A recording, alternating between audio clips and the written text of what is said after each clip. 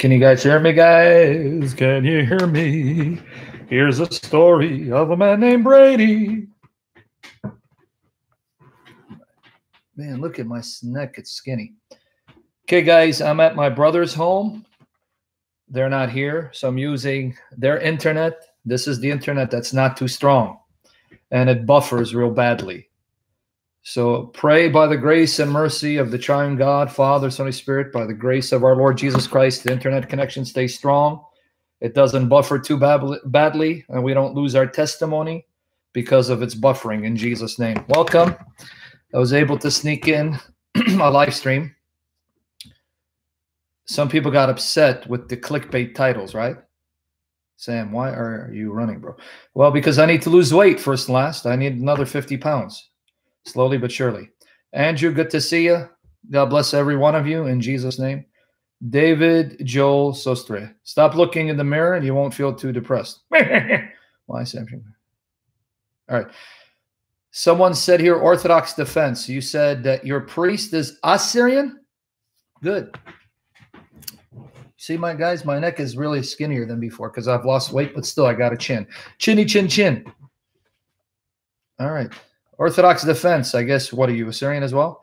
Guys, pray for the buffering to be as minimal. In fact, by the grace of Jesus Christ our Lord, I pray it won't buffer at all. But I'm in my brother's house.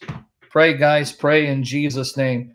Pray that it's a new year and that Jesus Christ our Lord will show up in a miraculous way for me.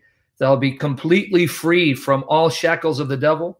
Devote myself entirely now to fall in love with Jesus more passionately, to be more like Jesus, to be holy unto the Lord, to be filled with wisdom and knowledge and power from the Spirit, to glorify Jesus Christ by my words, by my life, to bless you until Jesus Christ takes me home, to keep teaching by the power of the Holy Spirit for the glory of Jesus Christ, because I want to go to a higher level, and I want to take you guys with me by the power of the Holy Spirit so we can be more in love with Jesus, more like Jesus, holier, pure, and righteous, and faithful and obedient and serving the Lord Jesus, preaching the gospel, living it out.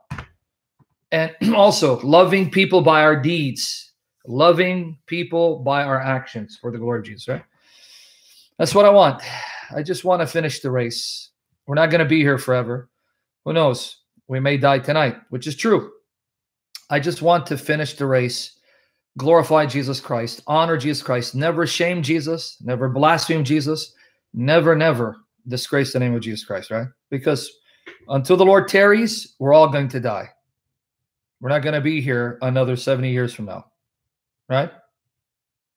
We're all going to be gone. Some sooner than later. Some sooner than later. Our race has only just begun. Yeah, no, I don't know if that's the case. I'm 47. My race may end tonight. Don't forget, DFID. Nabil Qureshi is a reminder. Nabil Qureshi is a reminder. He was 34 years old, struck with stomach cancer, died, leaving behind a two-year-old girl. Jesus Christ, our Lord, is a reminder. Our Lord Jesus Christ, who's God Almighty in the flesh, who is life. He's the one who sustains all creation by his powerful word with the Father and the Spirit as the one God. How long did he live on earth? Did Jesus live to be 80? No. Right? The Lord Jesus Christ at the most would have been late 30s, maybe even 40s. I say that because the assumption that Jesus was 33 is an assumption. See, someone said it, Marianne. That's an assumption. Jesus Christ, our Lord, may have been even older than that. Masayori. Hey, guys, can you do me a favor? I have a very bad lisp. When you guys come up with these weird nicks like Masayori, my lisp gets really bad. And I have to take a moment to learn how to pronounce your name. Masayori. I don't know too much about Ellen G. White. If she claimed to be a prophetess, I don't know. I don't know what to tell you, to be honest. One thing I don't like to do, and this is what I love about the brothers and sisters in Jesus Christ that I partner with, that I tag team with, for lack of a better term. Anthony Rogers, Vocab Malone, David Wood, John McCrae, what do you mean? Adam Coleman, and even others like James White will not chime in, right? Will not speak on a topic that they have not studied and are well versed in. And I love that. We don't want to just speak for the sake of speaking to impress people as if we have knowledge in all fields. We don't. I haven't taken time to study Ellen G. White, nor have I taken time to study Joseph Smith of Mormonism, because you can either be a jack of all trades and an expert at nothing, or you can specialize and focus in specific areas and excel by the power of the Holy Spirit for the glory of Jesus Christ in those areas, right? You get my point? So then someone will ask me, well, how do you deal with Seventh-day Adventists? Let me tell you something that I learned actually from Hank Hanegraaff, the Bible Answer Man, even though he wasn't qualified to be the Bible Answer Man. He said that in the Treasury Department, they don't study every forgery, counterfeit bill. What they do is they study the genuine bill, the genuine dollar, and analyze and study it meticulously so that when a counterfeit arises, they can spot it automatically because they know what the real bill looks like, the genuine dollar looks like. With me? You understand the point? Oh, so D-Fit, is that my friend Medic? Medic for Christ under another Nick? All right. Want to get over 200 in Jesus' name. Okay? So what's my point? If you know the true gospel of Jesus Christ, you know what the Bible teaches, when you encounter someone who brings a claim that's against the Bible, you'll automatically realize it and be able to correct it by the grace of God's Spirit without knowing what that person believes with great depth. Right?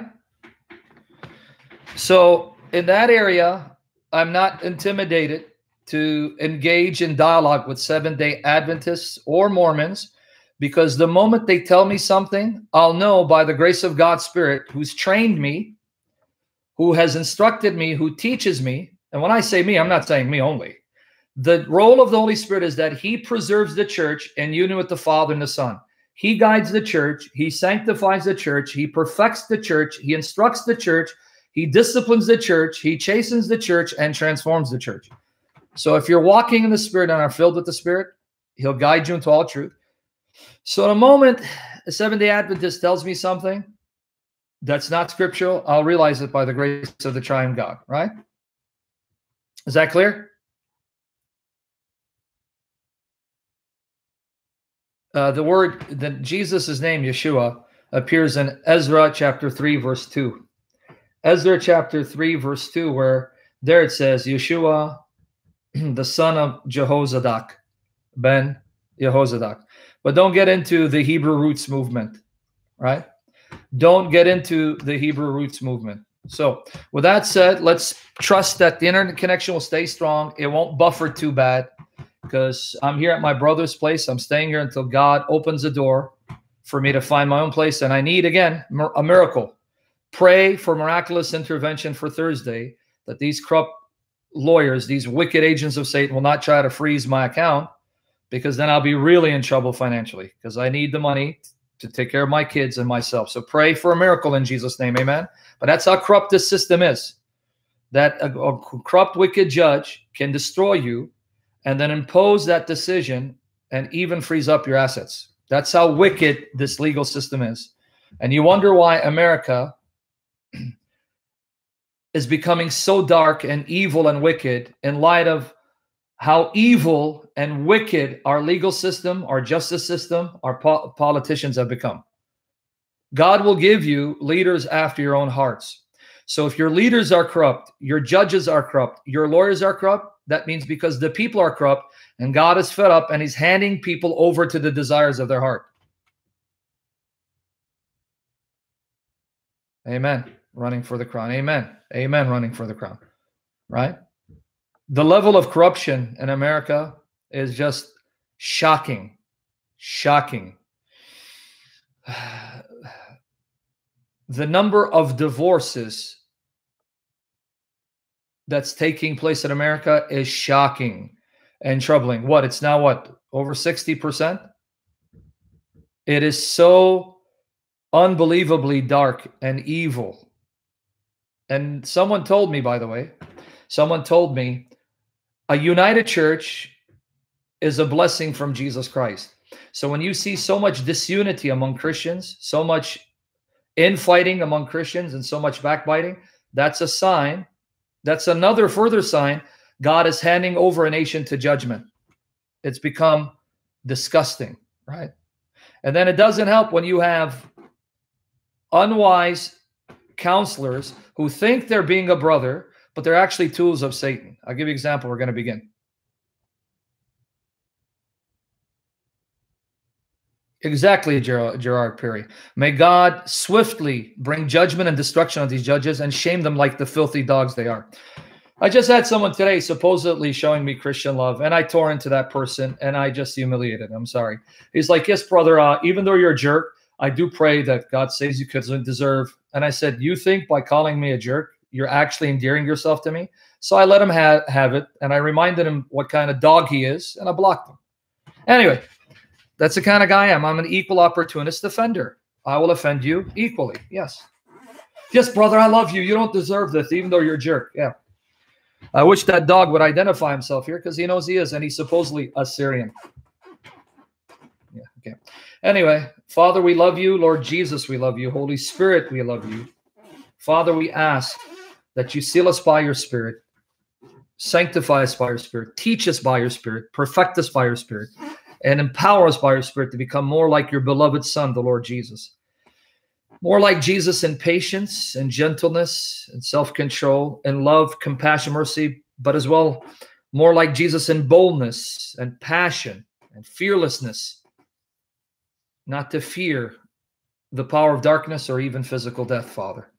And give us the grace to love one another with the love of Jesus Christ, and cover us with the blood of Jesus Christ, and cover our loved ones, my daughters, my angels, from you, Father. Cover them with the blood of Jesus. Love them and fill them and seal them by your Spirit. And everyone here, their children, their spouses, their families, Father, seal us by your Spirit and wash us in the blood of Jesus Christ. Empower me by your Spirit to recall and interpret scriptures perfectly and save me from error. And please, Father, save us from attacks of the enemy, his children from distracting us. Bind up all the powers of darkness that would come up against us and surround us with a wall of fire from your glorious Holy Spirit. And loosen my tongue to speak clearly and accurately without stammering, Father.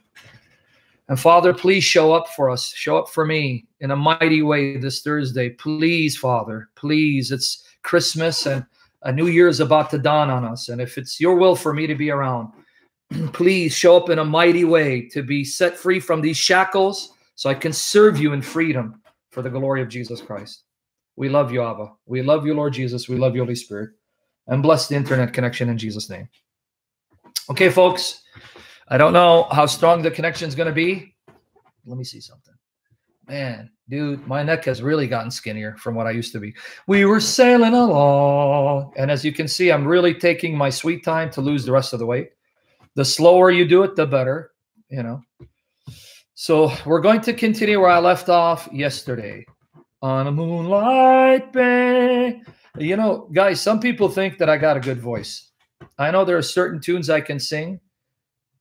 And I'm wondering if I should try to like start singing to bring in some extra money so I can be financially set, so I don't have to worry, so I can just focus on ministry. What do you think if I start a career singing?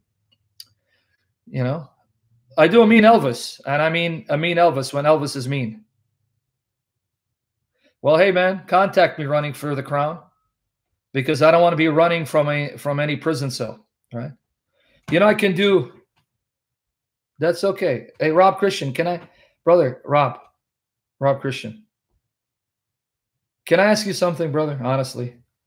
Would you answer me honestly? Rob Christian? And I said this because you're my brother. Are you a dhimmi of Muhammad Hijab or these Muslims? Are you one of their dhimmi?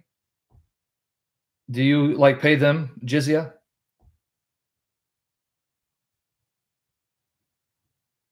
I just want to say, okay. So then, Rob, why are you here telling me what they're doing? Why are you here as their agent telling me what they're doing, brother?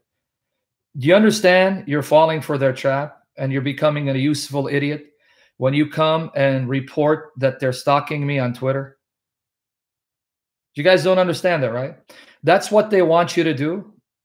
They want you to be their pawns, their puppets, to run and give them free publicity and advertisement. So you see, again, Rob, you don't get it, but you are a useful idiot when you run to me and tell me what they're doing. So you are being used of them and you're falling for their trap. You understand, Rob? I'm not hard to find. I told him we will fight legally and I'll put him and his girlfriend in a coma if they threaten to attack me. But we're going to debate first that Muhammad prostituted women like his mother in the name of his God. So, Rob, don't help them by being their messenger boy. Okay? You understand, Rob? And I want this for everyone here. Folks, the Muslims want you go around spreading their message for them. You guys are not their dhimmis. You're not useful idiots. Don't go and be their messenger boy or girl saying, oh, Sam, did you see he's haunting you on Twitter? Gee, Rob, that really helped me. How does that help me, Rob?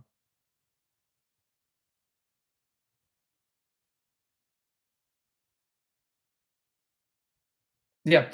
Rob, I know you're an enemy of Islam for the glory of Christ, but sometimes you need to think, brother, think. Folks, think. If they're hounding me on Twitter, that means I'm permanently parked in his head. I'm his nightmare. He can't get rid of me. He knows I humiliated him and his prophet and his God, and I buried them further in hell by the grace of Jesus, which is why he's going to hound me, because I called out his bluff. So you just wasted our time, Rob, because you turned it about Muhammad Hijab, which he wants. He wants us to talk about him and waste our time. Rob, can I come on your channel and we talk about Muhammad Hijab and how he's hounding you? Rob, that tells me if he's not hounding you, then you're a joke. You know that, right? If he's not hounding your Twitter, then you're a joke and he considers you worthless enough for him to pursue. But it means I must be important and Christian Prince must be important. David Wood is important, but not you. You see? You see, Rob? It's not the only time I've had issues with you, brother. No, they don't, Rob. You're a liar. You're lying. You just now want to make yourself feel good that they're after you. No, you're a waste. You're useless. You're a joke. You can't refute Islam. You see? You see that, brother? Sorry, folks. Sometimes I have to rebuke Christians more severely than Muslims because sometimes Christians don't think, and it kills me when Christians don't think. Lord, have mercy on us. My God, please save us from our flesh and save us from instigation of the evil one. Yeah, I know. In your own imagination, he rocks. Right? We were sailing on. Yes, I agree with you. You're not important. You're nobody, even though you're trying to have this false sense of humility. You are a nobody. And I agree with you. You're a nobody and you're not important. But obviously, Muhammad Hijab is important for you because he's in your head and you're his messenger boy. Right? No, understand, brethren. I don't want to make my YouTube channel a teaching lesson or church discipline. Do you know why? Let me explain to you. Let me explain to you why. I am not your pastor. See, I'm going to waste time now because of Rob being a useful idiot, being used of Muhammad Hijab, who's parked in his head, right? Because he's a useful idiot, Rob. Okay. Let me explain to you. I am not a pastor. I'm not a pastor. This is not a church. This is a Bible study where I try to teach you the meaning of Scripture so you can learn the depth of Scripture and take it back to your own congregation, to your own church, to your own people. It is the job of the church, the job of pastors or bishops to discipline, to chasten and rebuke Christians that need to be disciplined and rebuked. I am not a bishop. I'm not a pastor. I don't want to rebuke people and chasten people, discipline people, or teach people how to think critically and not be stupid or useful idiots for the enemies of the gospel to be used as agents of the devil. You get my point? You understand? So it gets tiring where I have Christians come here and then I have to chasten them and discipline them and rebuke them and be harsh with them. That is not my role, because I am not your pastor. I am not your bishop. This is why you need to be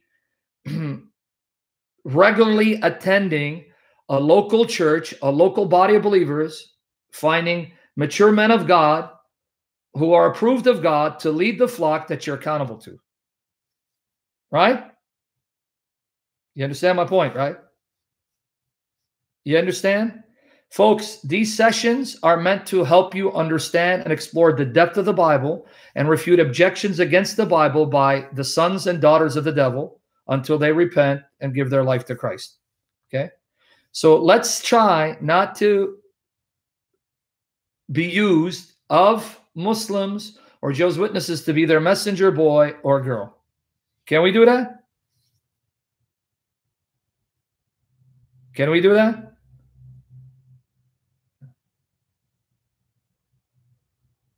No, Rob, I'm going to move on when you leave. You need to leave, brother. I don't want you here. Can you leave, Rob Christian? Help me to be happy. Can you leave, brother? And D. Joel, can you leave too? D. Joel, please leave. Both of you guys leave. Make it easy for me. D. Joel, can you leave? You got to leave. Honestly, you got to leave. I'm going to clean house. By the time I'm done, we're only going to have sincere Christians who know how to behave themselves here to get the most out of these sessions. Bye-bye, Dijo. You need to go. You got to go. Okay, sorry about that, brother. I promise you, be patient. Pray for me to be patient, that Jesus doesn't get angry with me when I have to discipline people that I don't want to discipline.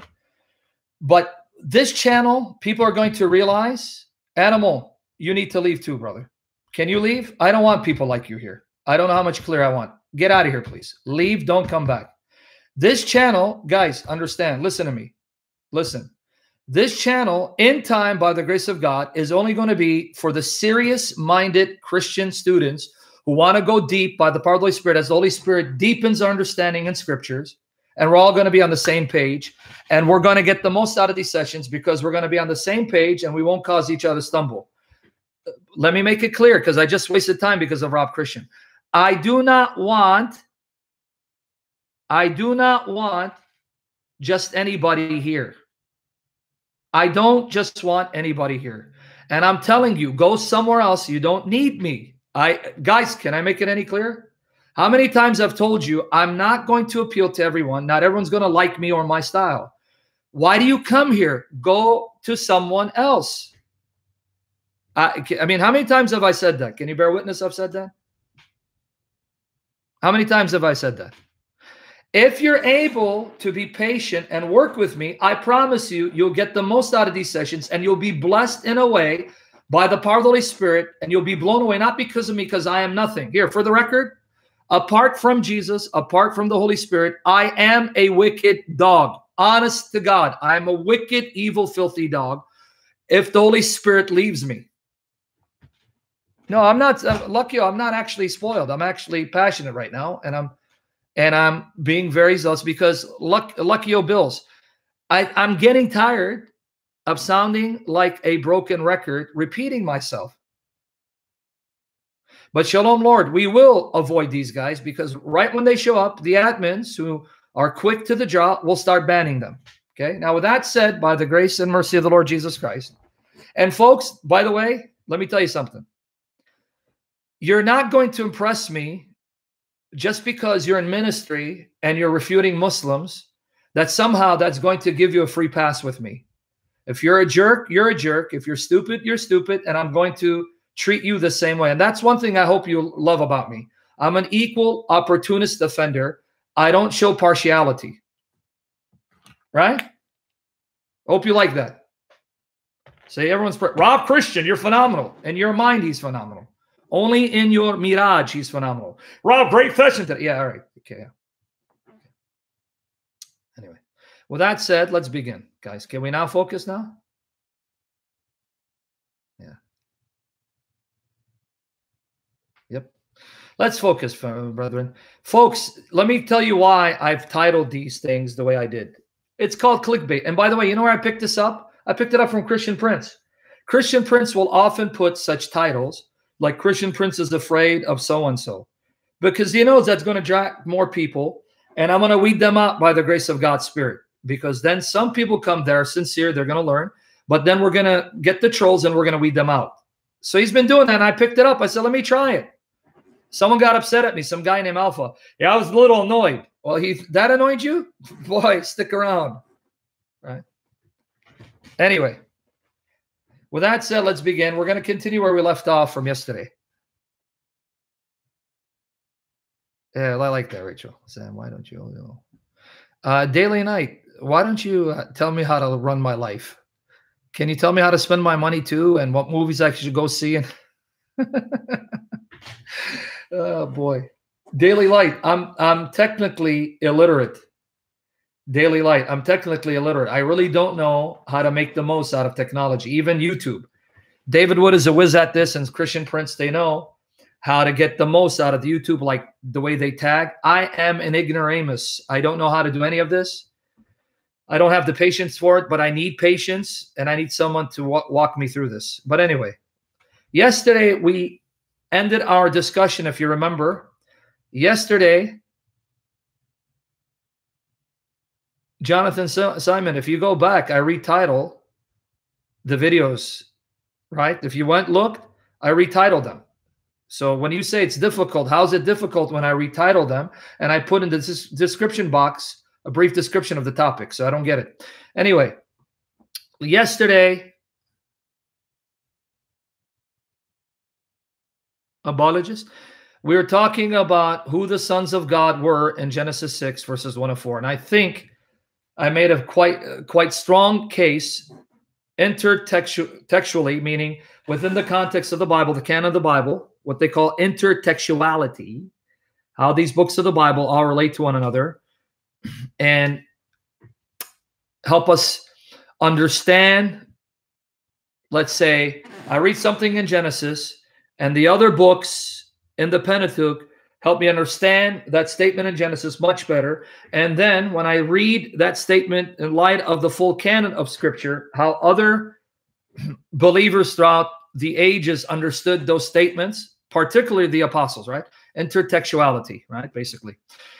I think I made a strong case from 2 Peter and Jude, and the fact that Jude references and alludes to the book of Enoch, that the sons of God in Genesis 6 are angels, right? I think I made a case that was quite strong and persuasive that they're angels. Now, for the record, I just want to be clear. If you disagree with the angelic interpretation, we can agree to disagree, because I know there are two other views. There's the Sethite view. Man, that word is hard on my lisp. Sethite view, that these were the sons of Seth, marrying with the daughters of Cain and thereby corrupting themselves. And others held the view that the sons of God were these mighty rulers, mighty kings, these tyrants on earth that thought they were divine, that pretty much slept with mere mortals, so to speak, even though they were mortal. So those are the three views. If you happen to reject the angelic view, that's okay. That's okay. Are you listening? That's okay. You can agree to disagree without being disagreeable. Just don't condemn someone who holds to a contrary position. So if you don't believe they're angels, I'm not going to condemn you. Yeah. And inspiring philosophy can hold to any position he wants. He's entitled to it, right? And if that's what he's convinced, he's convinced. However, intertextually and historically, as far as the book of Enoch is concerned, which was referenced by Jude, alluded to by Jude, and in fact, the Ethiopian Orthodox Church believes the book of Enoch is canonical scripture. It's part of their canon. Did you know that? The Ethiopian Orthodox Church has 81 books in their canon of the Bible. One of the books that they accept as scripture, is Enoch. And there were church fathers like Tertullian, who thought Enoch was inspired scripture. Did you know that? Because there are plentiful allusions to the book of Enoch throughout the New Testament, and particularly in Jude. So the fact that you have such allusions to Enoch, and you have Jude even citing Enoch authoritatively, it's pretty hard to get around the angelic view of Genesis 6 when the book of Enoch not only tells us they were angels, but even names the chief of those angels, right? Do you remember that? It's in the 6th chapter of the book of Enoch, a portion of which was found in the Dead Sea Scrolls, in the Qumran. Right? So, unless I hear convincing proofs for the other positions, in my view, and again, I'm not all-knowing, the angelic interpretation remains solid and, as far as I'm concerned, irrefutable. Right? As far as I'm concerned.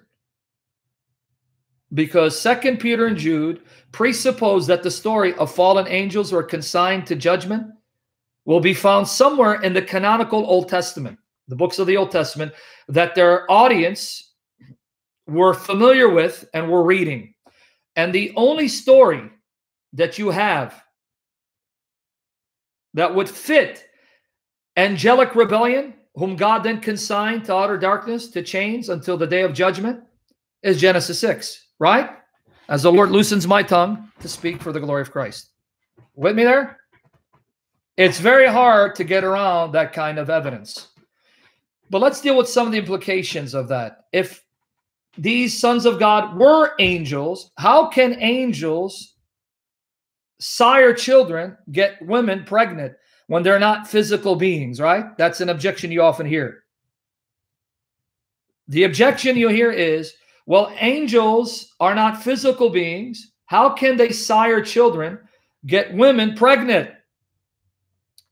That troubles a lot of people. Now, before I even venture to discuss that, by the grace of God's Spirit, trusting the Spirit to guide me to speak clearly for the glory of Christ, because again, I need the Holy Spirit to help me, to crucify my flesh, keep me humble and teachable, and save me from unrighteous anger, but also strengthen me in my righteous anger and zeal to clean house for the glory of Jesus Christ, right? Let's go to Genesis 6, verse 4, because oftentimes people tell me, were the Nephilim or Nephilim, Nephilim, were they the offspring of the sons of God through these women, right? The Nephilim. Nepha. Okay. Genesis 6, verse 4. Let's read. There were giants. That's the word Nephilim. Nephilim. Giants is the word Nephilim in those days. And also after that, when the sons of God came in unto the daughters of men, and they bare children to them. Let's reread it again. We're going to have to read it more than once to sink in, because we have a bad habit of reading something too fast, too quickly, and we miss the meat of the passage. You know that, right? In Jesus' name, may bless and anoint this session with such power that we stand in awe of the Word of God and fall more in love with Jesus. Okay. We often read things on a surface level, and because of that, we miss the meat of the passage. Or you should say that Greek mythology sounds like the Bible, because your moon god Allah. See, again, I don't know if I should just chasten you for being that stupid to make such a comment. You understand, behind every myth, there is a kernel of historical truth. Myth is not something that simply is made up. Myth is taking an historical event and then mythologizing it, adding and embellishing it. Who told you that myth is simply fiction, fantasy, make-believe that's not anchored in some historical truth? So I don't know how to answer this guy. He's got a name mocking Allah, young moon god Allah, but then he takes a swipe at the scriptures. So I don't know if this guy's a Bible believer or he's an enemy who wants to say something stupid, so invites me to then embarrass him. I don't know. Right? Folks, let me tell you what myth isn't. Myth isn't simply something you make up out of thin air. Right? Myth is something based on an historical event that has been embellished and blown up over time. Right? Myth doesn't simply refer to fantasy, like Alice in Wonderland. Myth doesn't simply refer to fairy tales. Myth, if you look at it from this angle and perspective, means a story that's been embellished and blown up that was based off of an historical event, something in history that in time became embellished and became blown up and made more colorful. That's like the flood stories. What do you find common among all ancient civilizations? A flood story and a visitation, an infestation of the gods to the earth, right? Right? Admins, if you find distractions, just send them on their merry way. See, you have this filthy dog, Abigail Bueno, think I'm disgracing myself when I'm going to humiliate Abigail. And she's not like Abigail. She's more like Nebel the fool. You can download any video you want. Just don't sell and make money and then hoard it for yourself. Okay. What you find in ancient civilizations, common to ancient civilizations, is a story about the flood and an infestation of gods to the earth, right? Right? Isn't that true? All throughout these civilizations, even separated by seas and oceans, you find at least two stories in common among all of them. A worldwide flood and an infestation of gods to the earth. Now, you can say that it's coincidental that they all have these two stories in common, or you can say that the reason why these civilizations, though separated by seas and oceans, have these stories in common is because they're all descendants of Noah.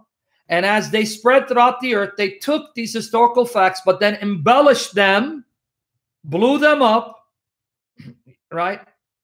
Started switching the details, embellishing the stories, and then basically perverting the stories by attributing these actions to gods and goddesses that they started worshiping. Right? Am I making sense, or I'm putting you guys to sleep? Do you understand? So instead of assuming these are fairy tales, make-believe stories, see the fact that all these cultures hold these stories in common, that these stories must have originated in some historical event in the past, but as time went on, the descendants of those peoples, or the descendants of the survivors of the flood, took those stories with them, passed them on, and embellished them, blew them up, changed the details, and then as they started worshiping gods and goddesses, ascribed those actions to their gods and goddesses, so that by the time we get to these civilizations and the record of these events, the true details of these historical facts have been lost, and what we have in the Bible is a restoration of what actually happened.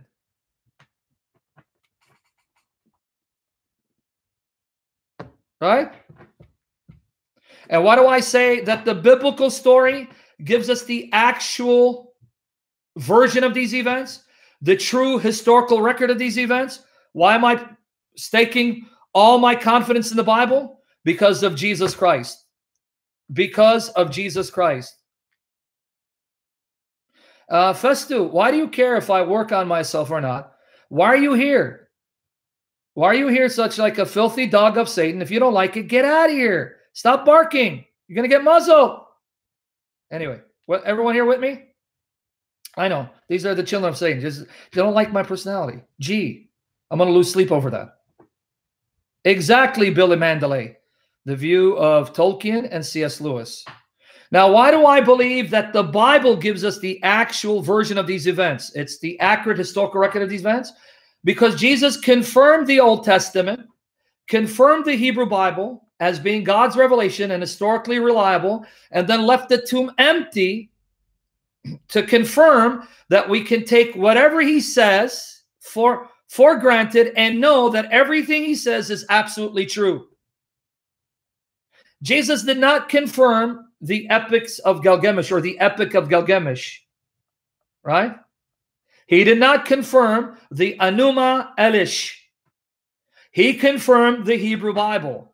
And he left the tomb empty, conquering death, raising himself immortal to give us absolute confidence that what he says is absolutely true. So if he says that Noah was in the ark, not Utnapishtim, then my money is on Jesus. It was Noah, not some man named Utnapishtim. You get it? You see why I accept the Old Testament record as the true version of these historical events? Because my Lord and Savior Jesus Christ, the God-man, confirmed the Old Testament, perfectly fulfilled the Old Testament, and amen the Old Testament as the true word of God, historically accurate, preserved by God as a witness to the coming of the God-man. He now left the tomb empty, rising immortal, to give us absolute confidence that what he says is absolutely true. And he says it's Noah, not Utnapishtim.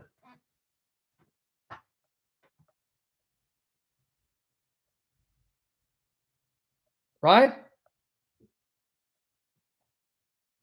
That's why I believe the Old Testament version of these events.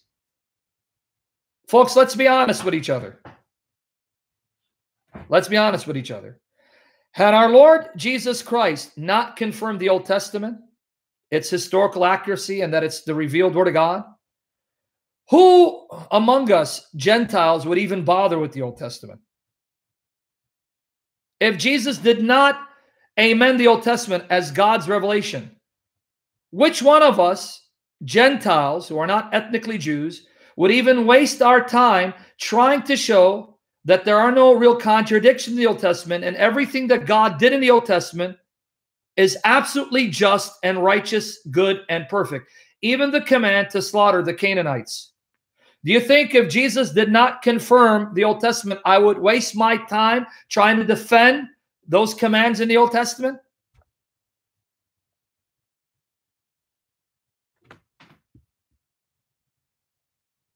So if you're a Christian and you love Jesus and you trust he's the God-man and he is alive and he left the tomb empty, conquering death, rising immortal on the third day, all of which is true. He did rise from the dead. He is alive. He is not dead. He is reality. He does live. Then you're stuck with the Old Testament. You're stuck with it. Right? That's why I don't accept the Epic of Gilgamesh. That's why I don't accept the Enuma Elish, however you want to pronounce it. Jesus bound me to the Old Testament. I am stuck with it. Exactly, DFID. Right? Some of the best defenses of the Old Testament, its historical accuracy and God's command to wipe out rebellious nations, come from Christians who love Jesus, and because they love Jesus, they love the Old Testament and are stuck with it. You get my point? Am I making sense, or am I torturing you with all this? Zine and everyone else. You see why I'm passionate about the Hebrew scriptures, and I try to find Jesus in the Hebrew Bible and show its miraculous consistency and supernatural design? Because Jesus binds me to the Hebrew Bible.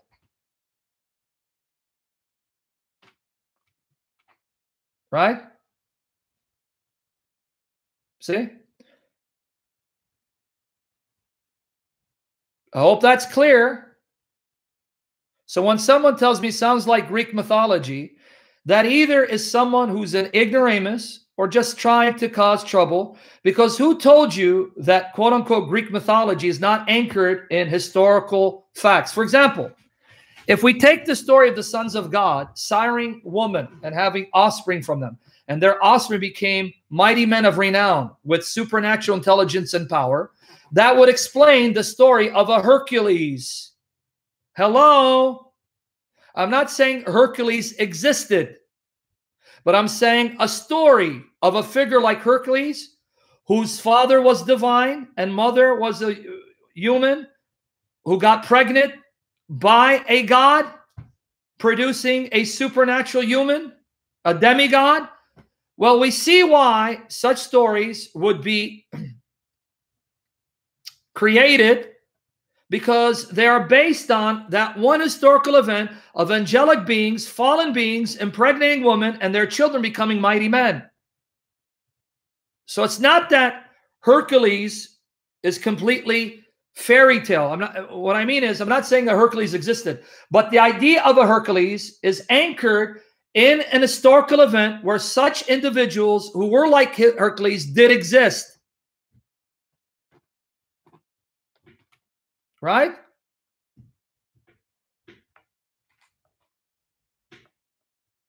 Thank you, JC Denton.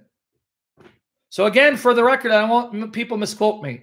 I'm not saying I believe Hercules existed. If he did, I wouldn't be shocked, wouldn't be surprised. It would only confirm what I'm saying. If he didn't, no problem. But the notion of a Hercules is not simply fairy tale, something that was just created out of nothing. Hercules was created from the fact that at some point in the distant past, such individuals like Hercules did roam the earth that God destroyed in the flood.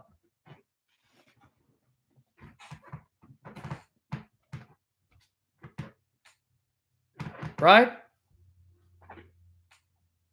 Am I making sense here? I just hope I'm making sense so you understand how to deal with the assertion. These stories sound like myth. These stories sound like fairy tales. No, you're a moron. You're an idiot. You don't know what myth is.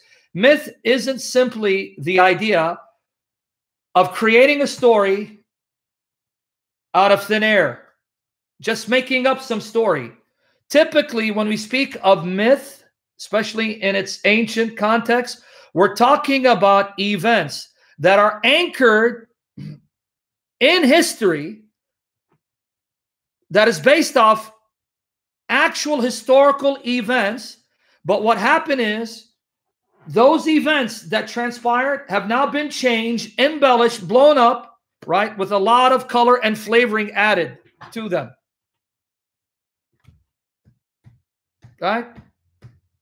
So I hope I'm making sense. I hope I'm not. Hearing myself, I torture myself. I put myself to sleep. I just want to show you how to deal with the assertion that these are myths, right? A myth is not necessarily a fable. And even a fable, when you say fable, a fable can be based on something that happened, but like I said, has been embellished, blown up, changed, right? And quote unquote, colorized. And I'm repeating myself more than once so it can sink in by the grace of God and become second nature, so that now you know how to refute that assertion.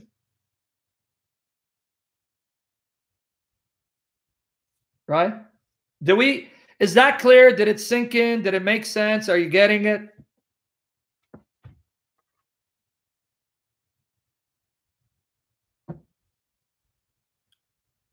Okay, just want to make sure. Don't define myth according to 21st century skeptical understanding. A skeptic, an atheist, agnostic, a materialist who doesn't believe in the spirit realm and doesn't believe that you can have myths built around actual historical events.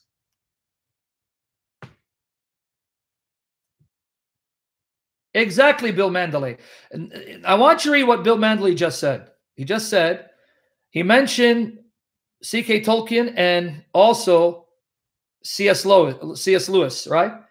And they said Christianity is the myth that is true. And what they meant was these myths were all pointing to the true myth of Jesus. And they weren't using myth to mean a fairy tale, a fable, some fictional story, something make-believe. Okay?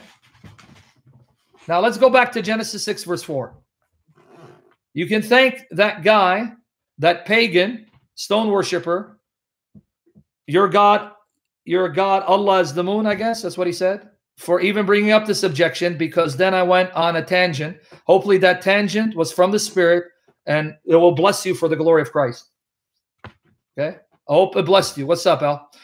Now, Genesis 6:4. Let's reread it, because oftentimes we read something so fast that we miss the details and the meat of the passage. And I'm trusting the Spirit to guide me to be a blessing to you. I don't want to torture you and bore you. I really want to be used of the Lord to serve you for the glory of Christ. Genesis 6, verse 4. Watch here. One more time. And thank Protestant for being patient and tolerating my nonsense. The front end, it's okay. Protestant will be posting, brother. Thank you. Watch here. There were giants, Nephilim, in the earth. Giants is the Hebrew word Nephilim. In the earth in those days and also after that. So you guys are not going to pay attention because you read something fast. You read something quickly. Pay attention. There were giants in the earth in those days and also after that, when the sons of God came in unto the daughters of men, and they bare children to them. Now, again, I'm going to test you. That's what the purpose of these sessions is, to drill you, challenge you, put pressure on you, so that by the grace of God, by the grace of God's Spirit, you learn to think more deeply and read more slowly, simmer on the passage until you fully understand it, and it sinks in and becomes second nature by the grace of God's Spirit, so now you can teach others. Genesis 6:4, I don't know if you caught it. Okay. It says, now there were giants in those days, and then afterwards.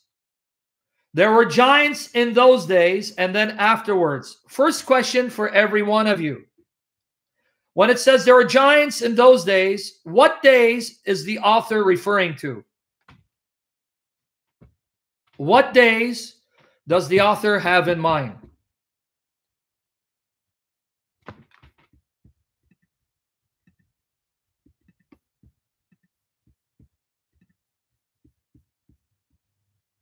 You got it.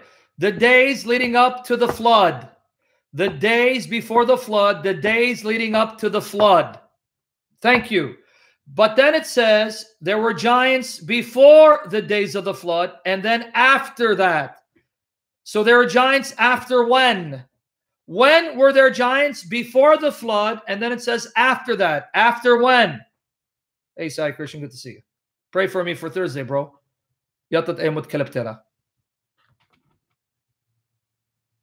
Okay, you got it. Guys, can I ask you?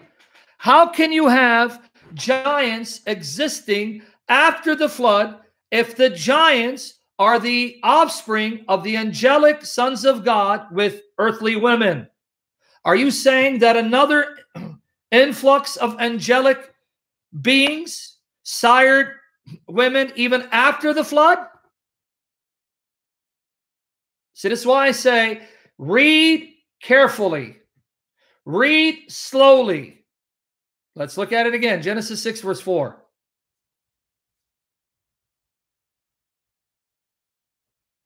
Because if you actually read the passage doesn't necessarily say the Nephilim are the offspring of the sons of God. Okay? Here, let's reread it, guys. Pay attention. There were giants in the earth in those days and also after that. So before and after the flood, there were giants, Nephilim. Now, let me tell you where this word giants appears again in the Pentateuch, the books of Moses. Numbers 13, 31 to 33. Pay attention to verse 33. Numbers 13, 31 to 33. Pay attention to verse 33. Sai Christian, you got to listen to yesterday's session. I provided a full exposition of who the sons of God were. They're not humans, they're angels. Numbers 13, 31 to 33. Pay attention to 33, okay? But the men that went up with him said, we be not able to go up against the people, for they are stronger than we. And they brought up an evil report of the land which they had searched unto the children of Israel, saying, The land through which we have gone to search, it is a land that eateth up the inhabitants thereof, and all the people that we saw in it are men of great stature. Notice 33. And there we saw the giants. Guess what the Hebrew word is? Nephilim. Nephilim. We saw the Nephilim in Canaan, Moses, during the time of the Exodus. The sons of Anak. Oh, wow. Notice the Nephilim are not the sons of the angels. They're the sons of a human being named Anak. And Anak is a Canaanite, a descendant of Ham.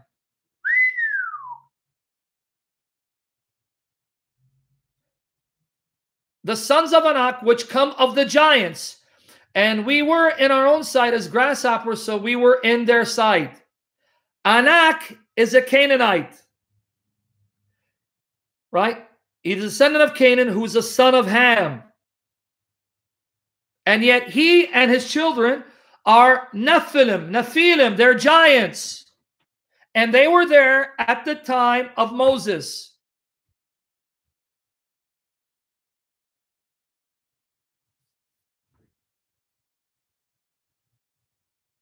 So are the giants the offspring of the angelic sons of God?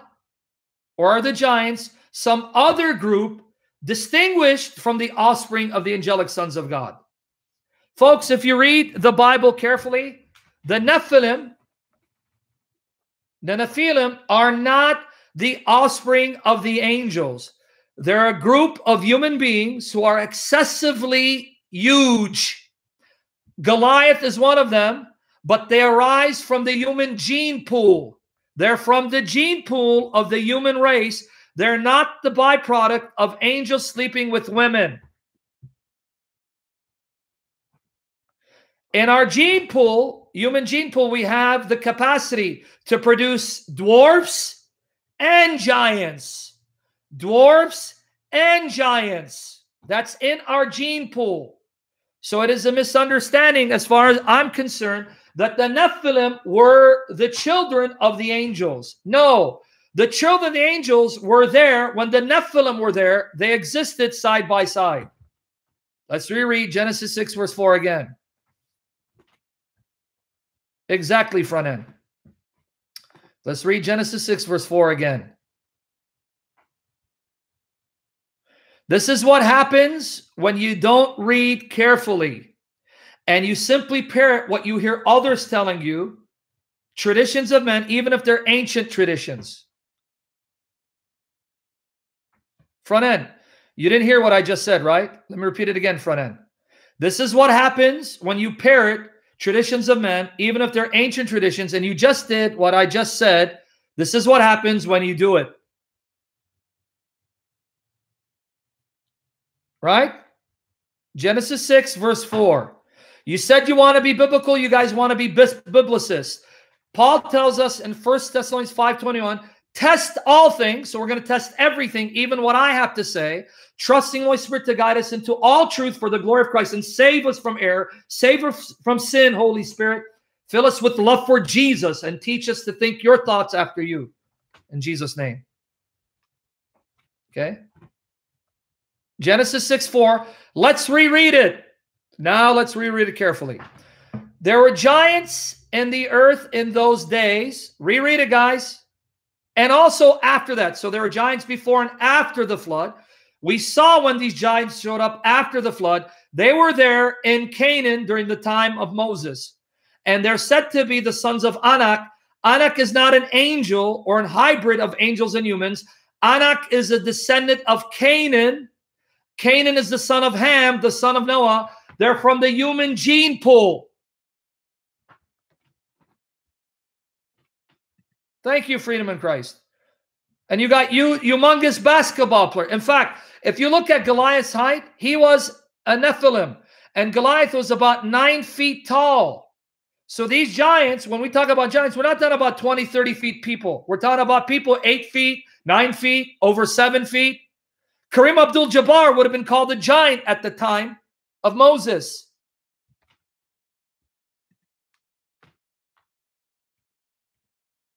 Dodge, you probably didn't understand what I said earlier. A cyclop would be a mythologizing of this historical event. Remember what I said? You take an historical event and you embellish it and make it more than it is, and you colorize it. Right? Genesis 6 verse 4. One more time. One more time. Let's read it now, because I want you to read the latter part. There were giants in the earth in those days, and also after that, when the sons of God came into the daughters of men, and they bare children to them, the same became mighty men, which were of old, men of renown. Did you catch it? It did not say the Nephilim are the children that the woman bore to the sons of God. It says the giants were there when the sons of God had children born to them. Exactly, fish bones. You got it. The Greeks tend to over-exaggerate things, although it's a mixture of half-truth. Exactly. Most cultures did that. Okay. Do you see? There are two groups in Genesis 6. The children of the sons of God, which the women bore to them, and the Nephilim. They're not the same group. Though some people read them as if they are. Reread it, you'll see there are two groups. Sons of God that the woman bore for the, the children that the woman bore for the sons of God, and the Nephilim. Two groups.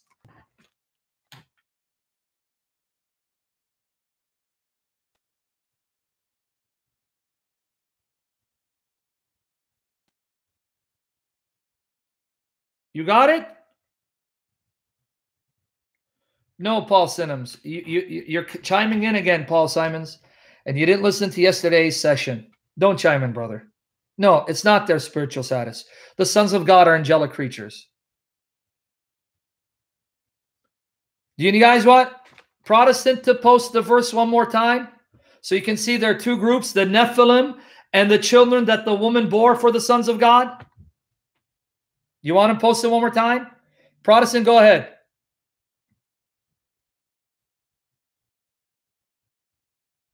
Judge, what's Aristotle and Cyclops got to do with my topic, brother? Okay, Z and everyone else read it. There were giants in the earth those days, and also after that, when the sons of God came in unto the daughters of men, and they bare children to them. You caught it? It says the giants were there when the sons of God had children with women. Now, some can read it as if the Nephilim are the children of the sons of God. Or, if you read it carefully, the Nephilim were there when the sons of God had children by women.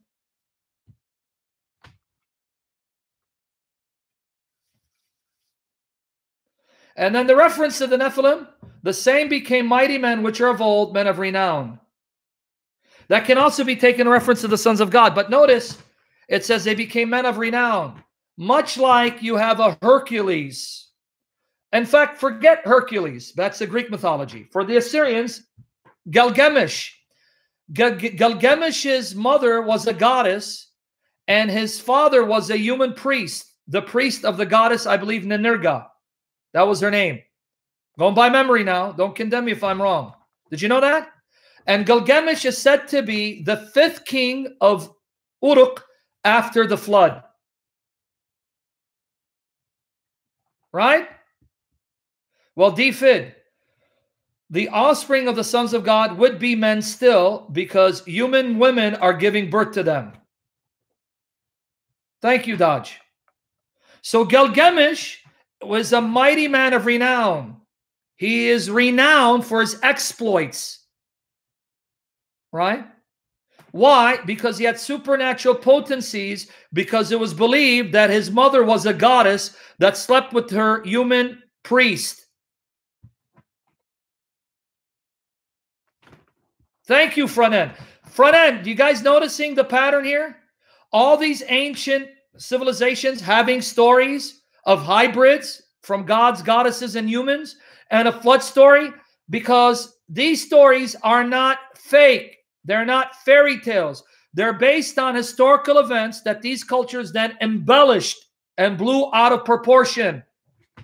What more proof do you want that these events took place and the Bible is historically accurate than the fact that even in among Indians, India, Greeks, Mesopotamians, you have these stories circulating.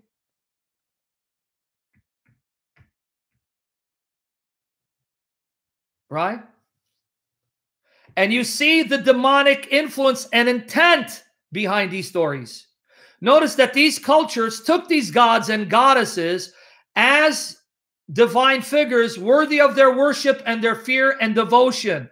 Precisely what we'd expect fallen, rebellious angels to do. Mislead people from the true God.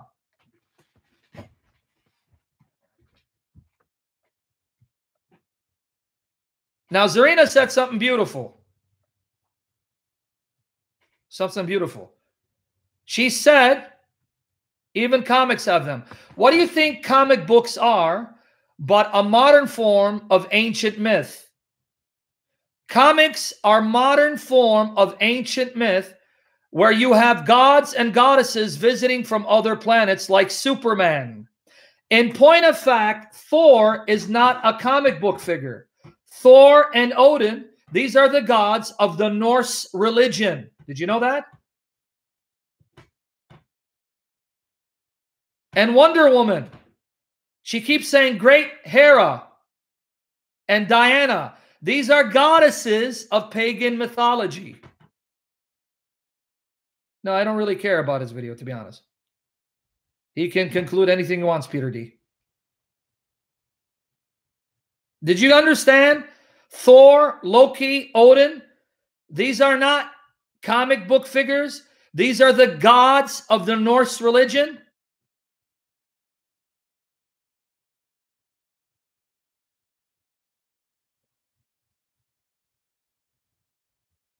So comic books are the modern form of ancient myths.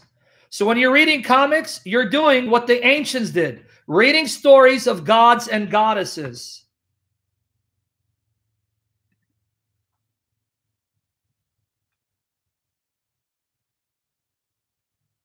Exactly, front end. Is everything now, guys, look what you're learning. You're learning that if you plunge deep into the Bible explains everything around you. It explains reality perfectly because it comes from the creator of reality. Now the myths make sense, don't they? Right? It's all making sense. It all fits if you let the Bible be the lens through which you see reality, because the Bible is God's lenses for you to see things the way God sees it, and God sees reality perfectly because he's the creator whose perception is perfect.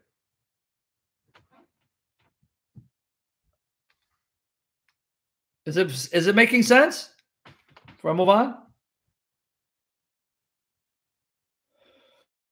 Even aliens, if they're real, and when I say real, I'm not talking about they're extraterrestrial. They're not from the physical universe. If aliens are real, this again would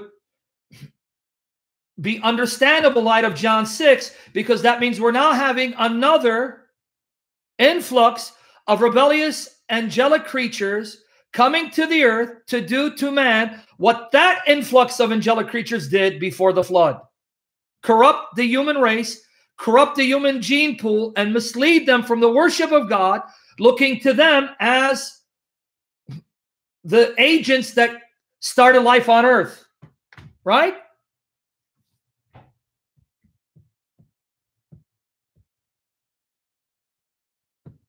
Right?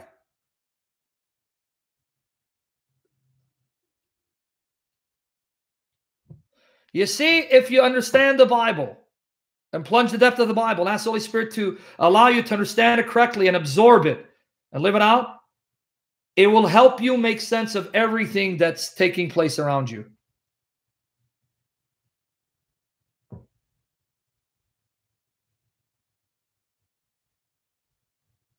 Right?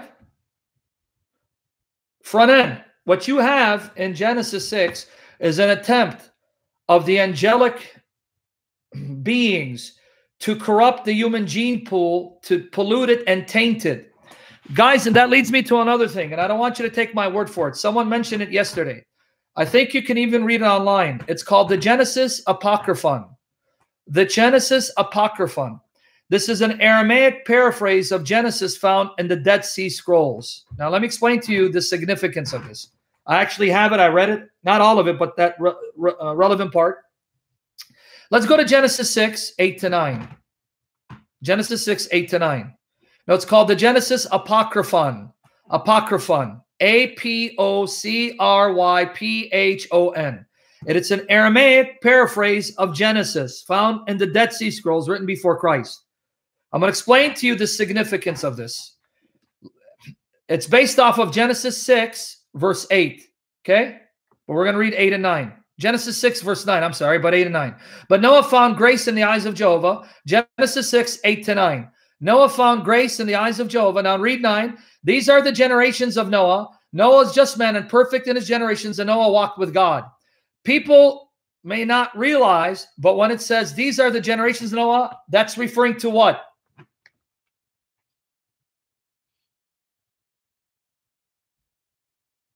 Right? No, don't block Shalom Lord. That shows their stupidity and ignorance, because Jesus is talking to his contemporaries, and he's speaking in their language on their level.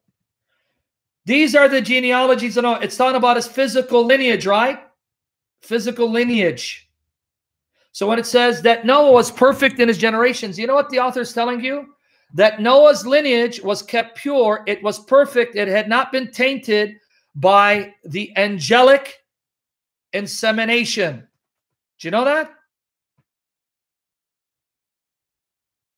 It's on about that his line, his physical line, had not been contaminated by the angelic insemination. His line had been kept pure from such contamination. You know that? Does anyone remember what Noah's father's name was? What was his father's name? Does anyone know? What was his father's name?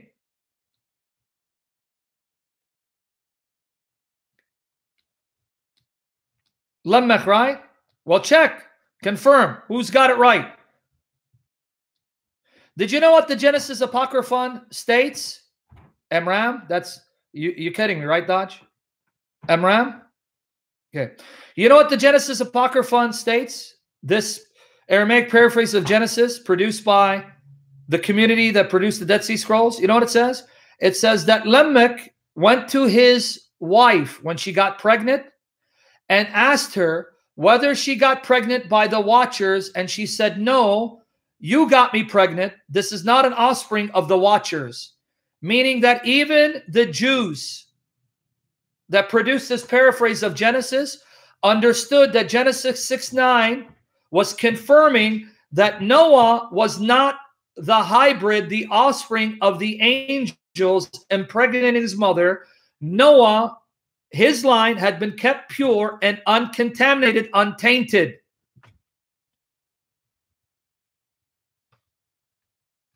It's called Apocryphon. P-H-O-N. Apocryphon, not Apocrypha. Do you know that?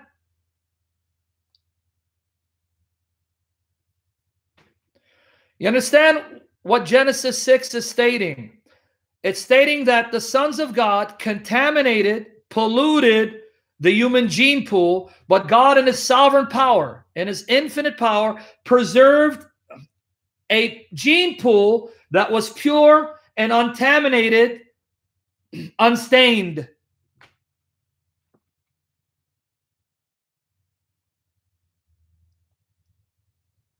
Exactly, DFID.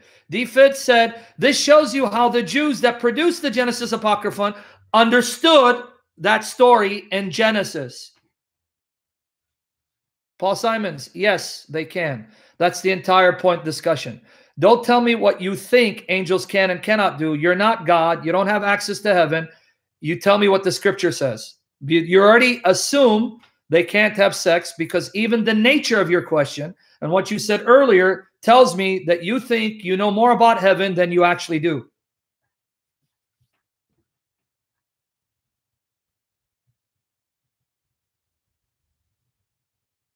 right? And that's going to lead me to my other discussion.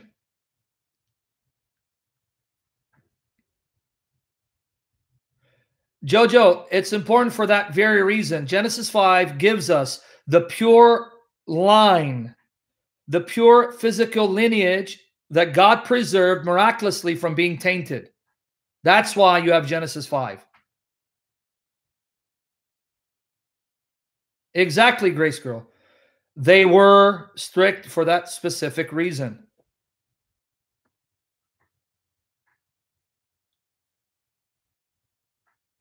Is it making sense to everyone? Zena, everyone else? Are you able to see with greater clarity by the grace of God's Spirit, provided He's guiding me to speak truth without error? Are you seeing the depth of Scripture and how even extra biblical sources, these so-called myths, confirm the historicity of the Bible?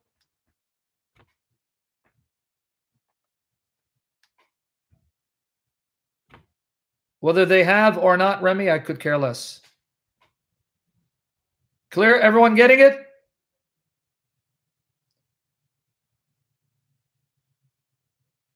Just want to make sure before I move on to the next point, because I want to answer this question.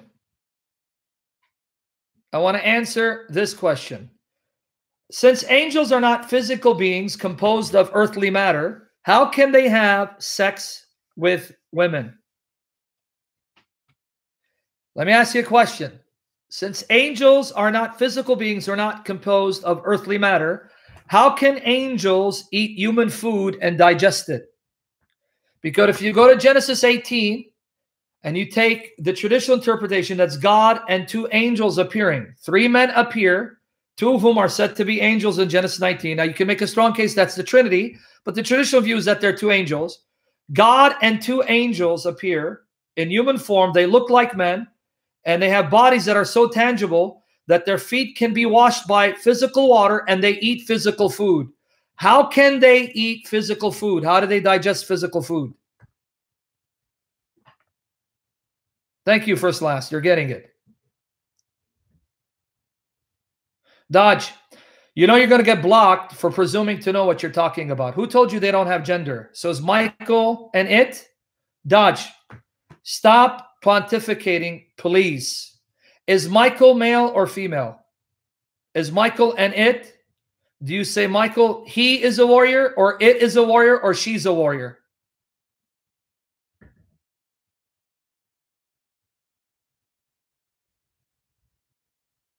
Gabriel, will you call Gabriel Gabriella and refer to it as it? See, send this guy out of here, please. Send him out of here. See what he just did? Send him out of here. See what he just did? I thought I made it clear earlier. If you're holding to traditions of men, imposing on Scripture, this is not the place for you.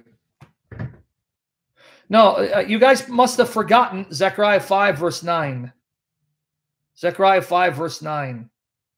Zechariah 5, verse 9. Let's read it again. Zechariah 5, verse 9. You forgot it because I mentioned it a while back. See, we're creatures of repetition. We have to hear things over and over again. Mikhail, I'm not going to prove that you're wrong either because you're lying or you don't know. You just said every such being is male, right? Mikhail, you're either a liar or you don't know what you're talking about. Zechariah 5:9. Then lifted I up mine eyes and looked, and behold, there came out two women, and the wind was in their wings. Are you now going to take back what you just said? You said every celestial being is male. Here are two women with wings, and they're female. You see why I say stop speaking in ignorance and pontificating.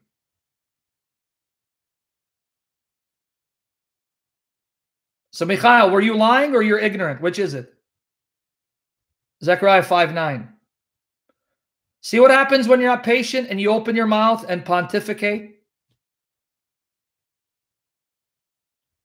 Thank you, Ura. Do you like bald bastard aliens? Zechariah 5, verse 9. Zechariah 5, verse 9. Mikhail, I need to hear from you. Were you wrong Then lifted I up mine eyes and looked, and behold, there came out two women, and the wind was in their wings, for they had wings like the wings of a stork. Will you now hesitate to say something and pontificate and be patient?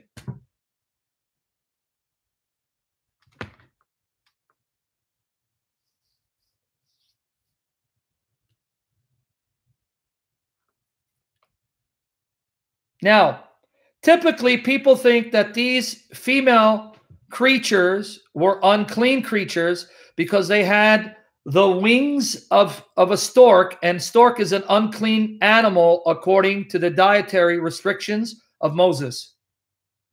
I didn't block you, Shalom Lord. I don't know what you're talking about. Pete D. So in every other vision of Zechariah where he sees the angel of the Lord and angels in front of him, those are not real angels because it's a vision, Pete D? You really want to go there, Pete D? Pete D. The same Zechariah has visions where he sees the angel of the Lord standing in front of him. He sees Satan in the vision. He sees other angels. So just because it's a vision, that means he's not really seeing spirit beings? Pete D? See again?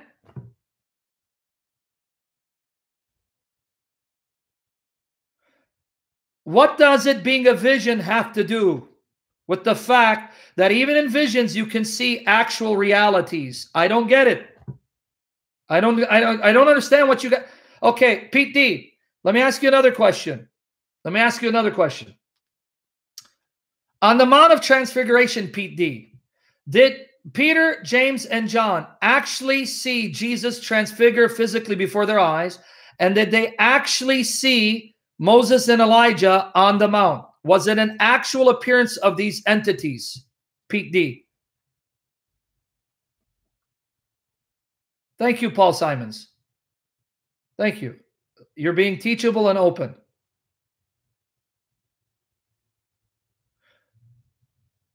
Thank you, Jonathan Simon.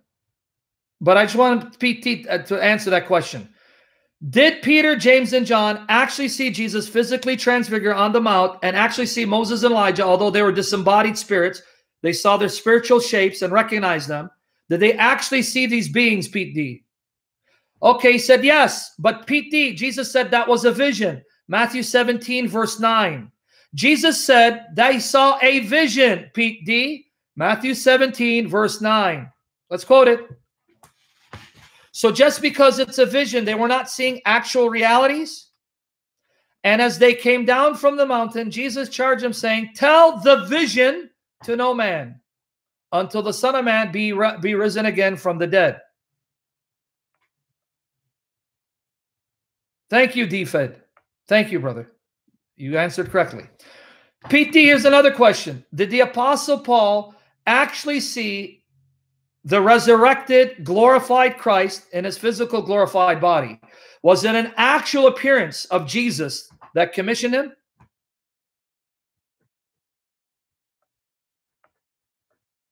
Did he actually see Christ?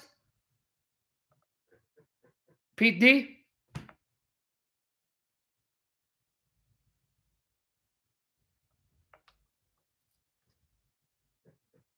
Waiting, come on, brother. Don't waste time. Because this live stream, people don't want to wait too long. That's why they tell me don't interact with comments, but I have to. I interact with comments because I want to make sure you're getting it. Jericho, we're not talking about the future. Paul saw Jesus on his way to Damascus that knocked him down and blinded him. Did Paul see Jesus? Actually see him? Come on, Pete. We got to move on, brother. Acts 26:19, Paul said that was a vision. Acts 26:19. Not even with spirit eyes, Jonathan. He saw him with physical eyes. That's why he was physically blinded, Jonathan. Acts 26:19. Whereupon, O King Agrippa, I was not disobedient unto the heavenly vision. Pete D, you have no idea what you're talking about, and you're insulting my intelligence. 2 Corinthians 12:2-4, Paul is not talking about when he saw Jesus that knocked him down and blinded him, leading to his conversion. 2 Corinthians chapter 12, verses 2 to 4 is talking about a different experience when he was taken to the third heaven, to the paradise of God. Why are you confusing the two?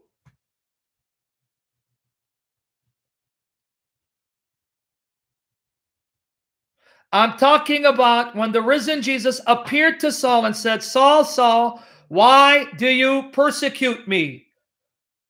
Paul says that was a vision he saw. Acts 26:19.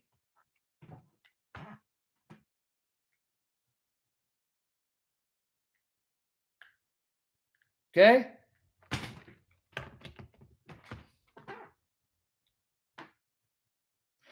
So why bring up that it's a vision? What are you actually trying to prove by telling me it's a vision? Nothing. So what, it's a vision? You mean people can't see actual realities in visions?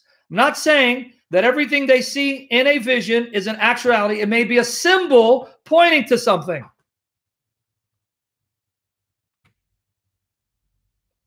But in Zechariah 5 verse 9, what would the symbol of women with wings point to?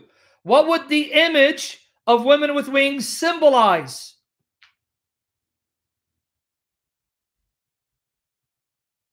So can you guys stop pontificating, assuming you know more about heavenly realities than you actually do? And I'm saying that to myself.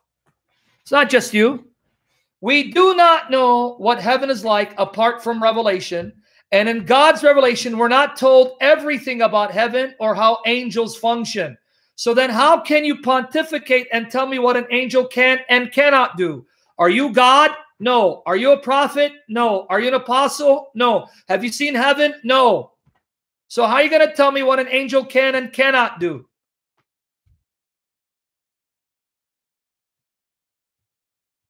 Right? And where did you get that angels are only males? Or let me be more clear. Spirit beings are only males. Spirit creatures are only males. Where did you get that from? Where did you get that from?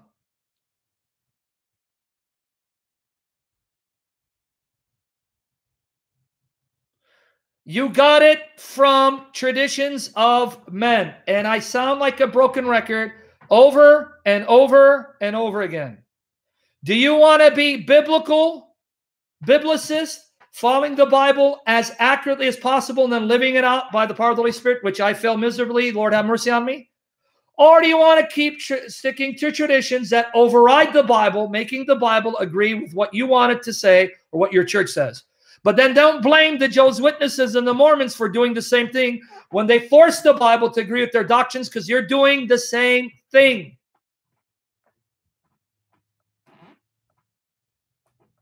Thank you, Jodink. 100%. They're imposing their definition of what a myth is and what a vision is. Thank you, Jodink, as opposed to understanding it in its historical, cultural, or biblical context.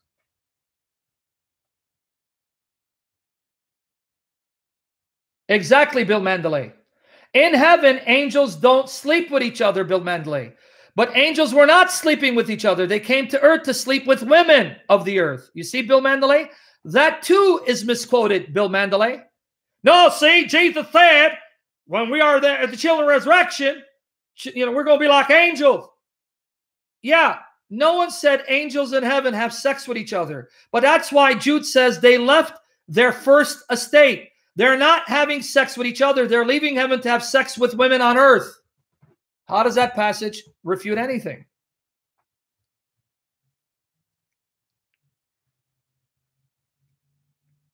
Right?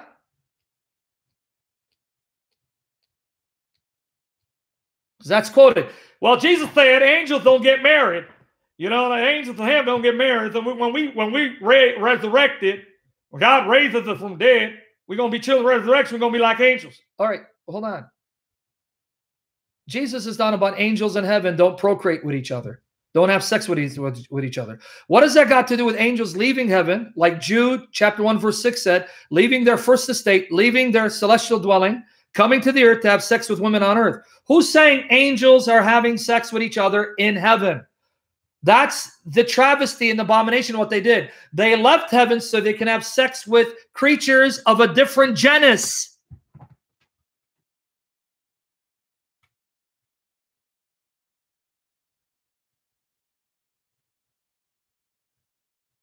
Right?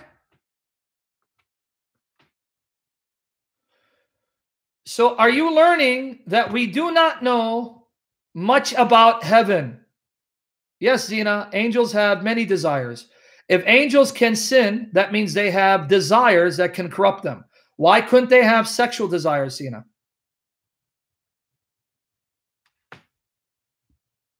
How do they sin? Because they have desires. Desires that are sinful. Desires that are contrary to the will of God. So why can't they have sexual desires? Which would be contrary to God for their life.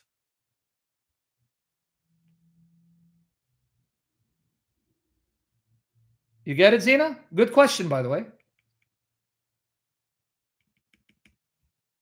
And good point, sword of truth. Defid, she knows what she meant. I know what she meant. She's talking about spirit creatures, spiritual beings who are commonly referred to as angels. No, in the new heavens and earth, that desire to have sex will be removed because we won't have any need to reproduce the human race. Right? Angels will also be transformed in such a way in the new heavens and earth that they too will not be able to sin anymore. Defid, no one is disagreeing that the term angel in a broader sense simply means messenger and can refer to humans. That's not what she's asking me. And you know that's not what she's asking me, Defid, because my context was we being like angels in heaven. So why are you guys trying to pontificate again? Right? Okay, let me ask the question again. In Genesis 18, God and two angels appear as men, human beings in human bodies, and it says they ate physical food that Abraham prepared. Question for every one of you. God had not become an actual flesh and blood human being. He simply appeared, assumed a human appearance, a human body, but didn't actually become human by nature, and did the angels. How then was God and those two angels capable of eating and digesting human food?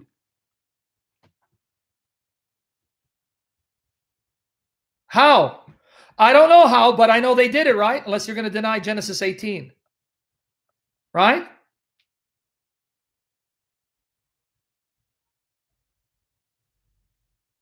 DFID, help me to help you by not helping me. They did it, right? Let me give you another passage. Hebrews 13, verses 1 and 2. Hebrews 13, verses 1 and 2. And if after this you take the material and study it and think I'm wrong, fine. Let me repeat again. You don't have to believe the way I believe. Take my arguments, prayerfully study over them, ask the Spirit to guide you into all truth and guide me into all truth. Correct us when we're wrong, and be humble enough to accept correction. And if you disagree with me, that's okay. We don't need to fight about it. Don't bring it up. Don't send me comments, because that's not going to help me. You trying to prove me wrong. Let the Spirit work in me if I'm wrong. Okay? Now, Hebrews 13, verses 1 and 2. Hebrews 13, verses 1 and 2. Let brotherly love continue. Notice verse 2, Zena and everyone else. Be not forgetful to entertain strangers, for thereby some have entertained angels unawares. Wow! It says, when you have a human stranger coming to you, entertain that human stranger, because it may be an angel appearing as a human stranger to test your hospitality. Folks, this goes back to what we find in Genesis 18 and 19. Two angels appeared as men, upon whom initially neither Abraham nor Lot recognized who they were until later. Right? So now an angel comes to my house. I don't know it's an angel. He's a human being. He enters my house. He sleeps in my house, and I give him breakfast, and he eats. How in the world is he able to sleep on a bed or sit on my couch? How in the world can he eat what I offer him or drink what I give him when he's not a physical being and doesn't have a human digestive system? I don't know, but they can do it, and they have done it according to the Bible.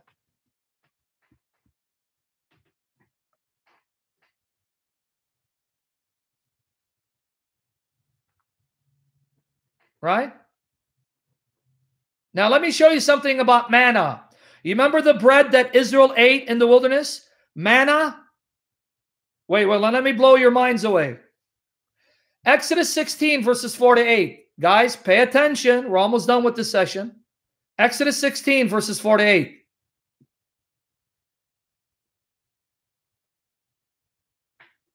Wait, first, last. Be patient, bro.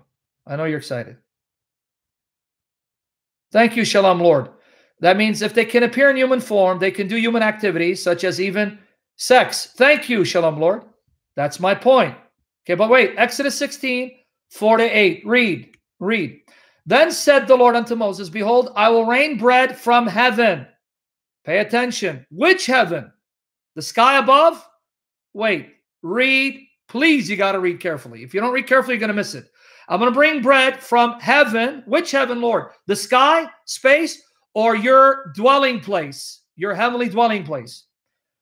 Then said the Lord Jehovah unto Moses, behold, I will rain bread from heaven for you, and the people shall go out and gather a certain rate every day, that I may prove them, test them, whether they will walk in my law or no.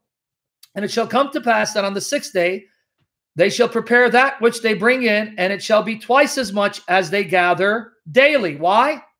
Because notice 6 and 8. Read again. 6. And Moses and Aaron said unto all the children of Israel, at evening time, then ye shall know that Jehovah the Lord, Yahovah, hath brought you out from the land of Egypt. And in the morning, then ye shall see the glory of Jehovah, the cloud. That's what he meant by glory. For that he heareth your murmurings, your complaining, your grumbling against Jehovah. And what are we that you murmur against us? And Moses said, this shall be when Jehovah shall give you in the evening flesh to eat, and in the morning bread to the full. The flesh that God was going to give them were quails, these birds. But if you read Exodus 16 carefully, it says the quails did not come from heaven, and east wind blew them. And east wind blew the quails into the desert, meaning the quails came from the earth. But this bread came from heaven, In the morning, bread to the full, for that Jehovah heareth your murmurings, which ye murmur against him, right? Ye murmur against him. And what are we? Your murmurings are not against us, but against Jehovah. Now let's read Exodus 16, verse 15. Exodus 16, verse 15.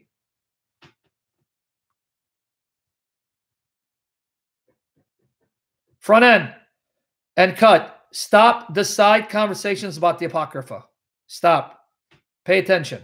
Exodus 16, verse 15. And when the children of Israel saw it, they said one to another, it is manna. For wist they did not know what it was. For wist not what it was. And Moses said unto them, this is the bread which Jehovah hath given you to eat. Do you know what manna means, by the way? Do you know why they called it manna? Look at your lexicon to confirm this. They called it manna because right here it tells you. They called it manna because they did not know what it was. Folks, listen to me. They did not know what it was. Why would they not know what it was if it's from the earth? And the word manna comes from manhu, means what is this? What is this? What's this? They didn't know what it was. But the quails they knew because they knew it was from the earth. But the bread they didn't know what it was, so they called it, what is this? What's this?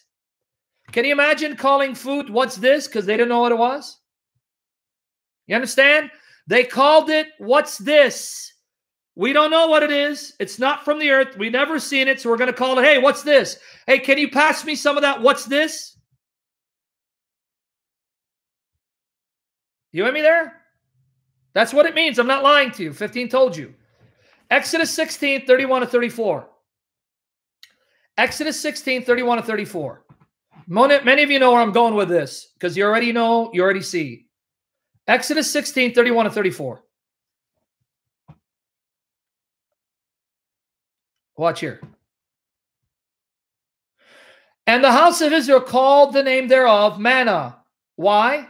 They called it manna. They didn't know what it was. And it was like coriander seed. See, it's liking it to things on earth. It's like this.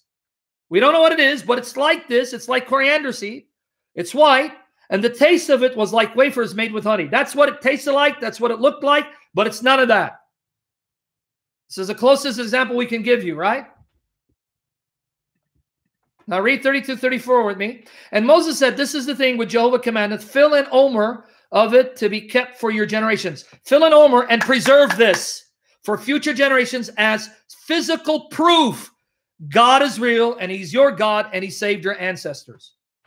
That they may see the bread wherewith I have fed you in the wilderness when I brought you forth from the land of Egypt. And Moses said unto Aaron, take a pot and put an omer full of manna therein, and lay it before Jehovah to be kept for your generation, as the Lord Jehovah commanded. As the Lord Jehovah commanded. Moses, so Aaron laid it up before the testimony to be kept. Everyone there? Jericho, you don't need to post, please, brother. You're going to distract Protestant. Guys, you have a braying ass who's upset that he doesn't know his father is because his mother gave birth to him, a dog. Send him out of here. Okay, now, Psalm 78, write this down. Come on, admins, be quick, bro. Come on, guys. Why are you dropping the ball? I see him before you guys see him. Psalm 78, 23-29. Pay attention to verse 24-25. Psalm 78, verses 23-29. Pay attention to 24 and 25. Why did they know what this bread was? Because it wasn't from the earth, from this world. It wasn't from here. That's why it says it came from heaven. Which heaven? The sky above? Space? Or God's heavenly abode? Let's read. Psalm 78, 23-29. Pay attention to 24 and 25. Please, let's work together and focus. Though he had commanded the clouds from above and opened the doors of heaven. Bam! He opened the doors of heaven. He opened the door to the spiritual dimension where God dwells with angels. The doors of heaven were open, and from there rained down manna upon them to eat, and had given them of the corn of heaven, meaning the grain of heaven. Men did eat angels' food. He sent them meat to the full. He caused an east wind to blow in the heaven, and by his power he brought in the south wind. Let's read 27-29. 27-29. He rained flesh also upon them as dust, and feathered fowls like as the sand of the sea. So the east wind blew the fowls from the sky to them, whereas the doors of the spiritual dimension called heaven opened, and the bread came down out of that dimension, not from the sky, like the quails came from the sky, right? And he let it fall in the midst of their camp, round about their habitations. So they did eat and were filled, for he gave them their own desire.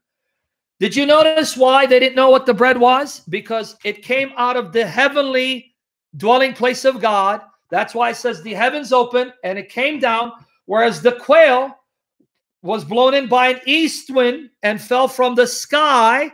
But that bread came out of heaven when heaven opened. And we're expressly told this is the grain in heaven. Grain made in heaven, what angels eat.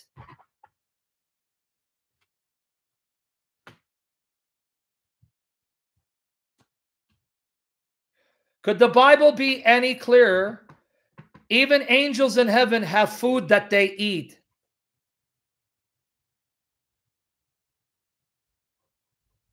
Exactly, Protestant. This is angels' food cake. Because remember, it says it was sweet like honey.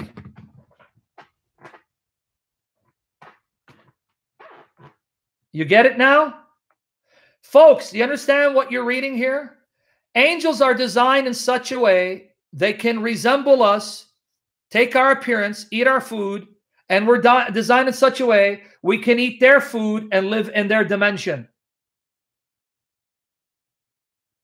So though this dimension is made of a different substance, this heavenly dimension where angels dwell, it is a dimension of time, space, and place, though it's made of a different substance from the earthly elements, still it's similar enough that we can dwell there and they can dwell here. They can eat our food and we can eat their food.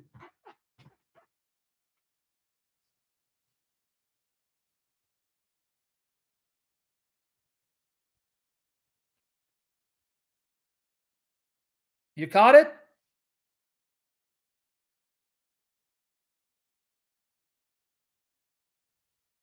Everyone got it or no?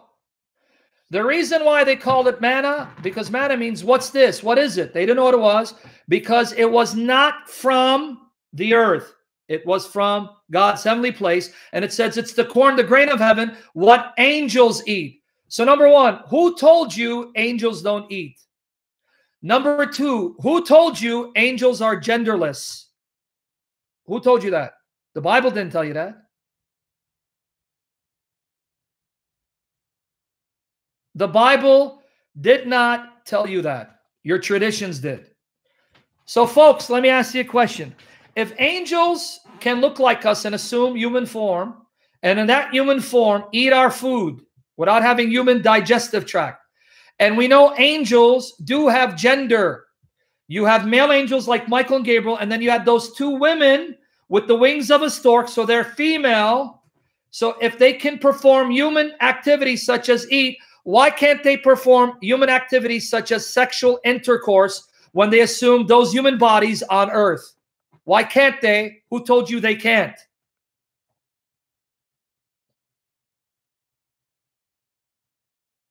The wings were like a stork. Doesn't mean they are storks. Who told you they can't?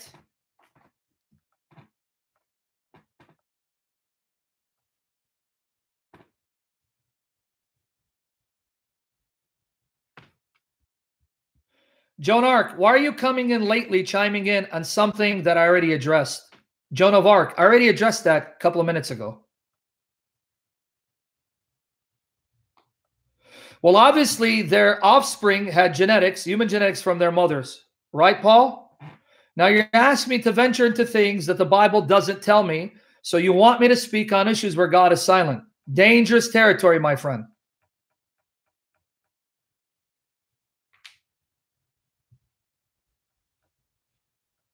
Let me remind you of a verse again. Deuteronomy 29:29.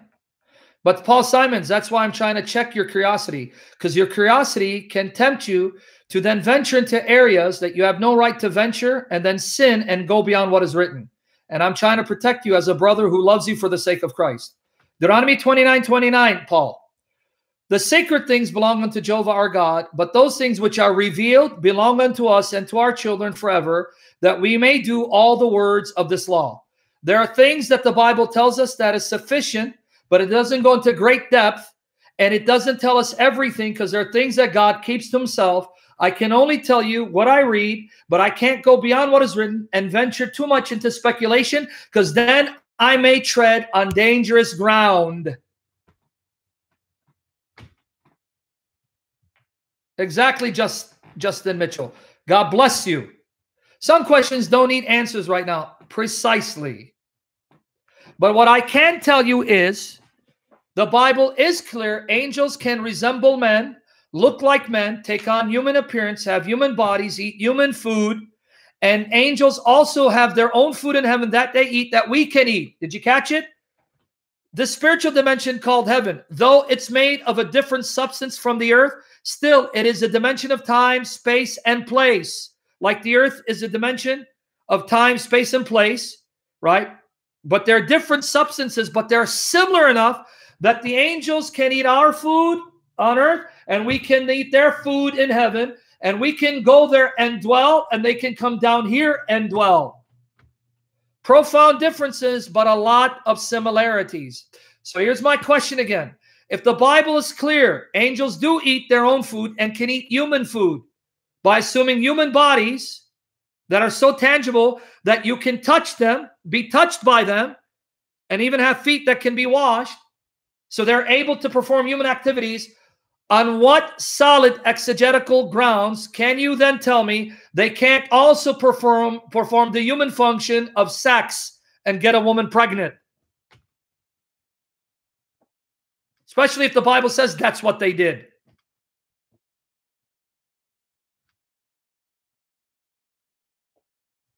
Especially if Genesis 6, 2-4 is clear, those are angels who got women pregnant. How? I don't know, and I don't want to find out. Right? And remember I said, every myth, all myths originate from a kernel of historical truth, right? That myths are not simply stories made up of a thin air. They're based on historical events that have been embellished and blown out of proportion, right? Right? Thank you, Raz Qureshi. Right?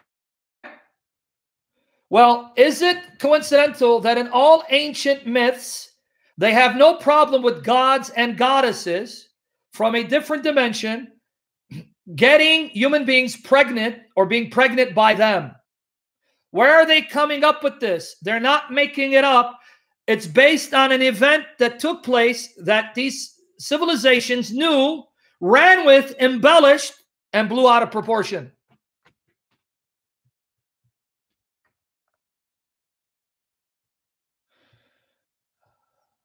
D-Rock, you know you're going to get blocked for that stupid comment insulting Protestants out of your arrogance and stupidity, saying that Protestants are out of their mind for rejecting Tobit. If you want me to embarrass you by quoting Tobit to show you some of its teachings that are quite embarrassing, I will. But you're leaving my channel, never coming back. Get this dog out of here for being that stupid for attacking Protestants. Go smash your head on a rock. You guys still don't understand and still don't learn, right?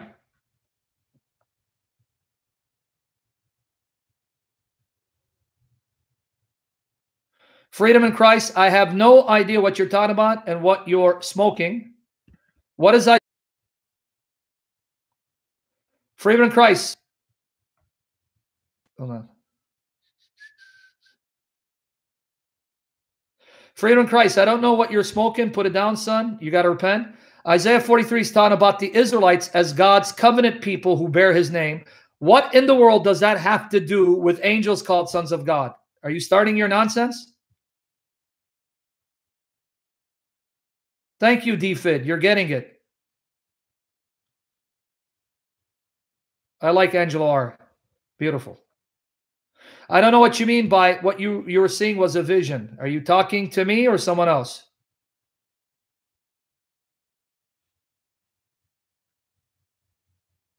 Yeah. No, I know why he's quoting that, Angelo R. He's quoting Tobit. He thinks I'm stupid. Can I tell you why he was trying to quote Tobit? No, it's not Oriental Orthodox. Angelo, do you know why? Do you want me to tell you why he's quoting Tobit? Because he thinks I'm stupid. I don't know what he's quoting. Why he's quoting it. You know why he's quoting it? He's quoting it because Tobit tells, or Raphael tells Tobias and his wife, that even though you saw me sojourn with you, pay attention, you never saw me eating any food. You get it? So he wants to quote Tobit to show that Raphael didn't eat food, which would then contradict Genesis 18, where angels do eat food. You see, he thinks I'm stupid. I'm born yesterday. Al Darish will tell you, though I'm stupid, I'm not as stupid as I look. And I wasn't born yesterday. I was born the day before. No, Raphael says he didn't eat. Reread it again. You thought I ate, but I didn't eat. Reread it again, Angelo. You understand my point? See, he just quoted it first and last. But I did neither eat nor drink. But I did neither eat nor drink. See? So he thinks I'm stupid and I'm born yesterday. He doesn't know. I know where he's going with this, and he's going to embarrass himself. Even if Tobit 12:19 is saying angels don't eat, all he did was provide further proof why Tobit isn't scripture, because in Genesis 18, angels did eat physical food. Do you see how stupid this guy is? You understand? The stupidest thing you can do if you believe Tobit is scripture is to make Tobit contradict a book we all accept as scripture. There is no denomination that doesn't believe that Genesis is scriptural. No, Angelo, you're still not getting it, brother. If I have to explain to you what he means, I'm going to block you too, Angelo. Let's try this again. He's saying, I didn't eat, but that's how it appeared to you because you wasn't seeing a reality. You were seeing a vision, defining vision as something apparent but not actual. What part of that you're not getting? In the context, by vision, he means you're seeing something apparent but not actual. It appeared to you as if I was eating, but that was in your mind, but you were not seeing reality. I wasn't eating. Is he? Send Angelo on his merry way then, if he's a Mohammedan.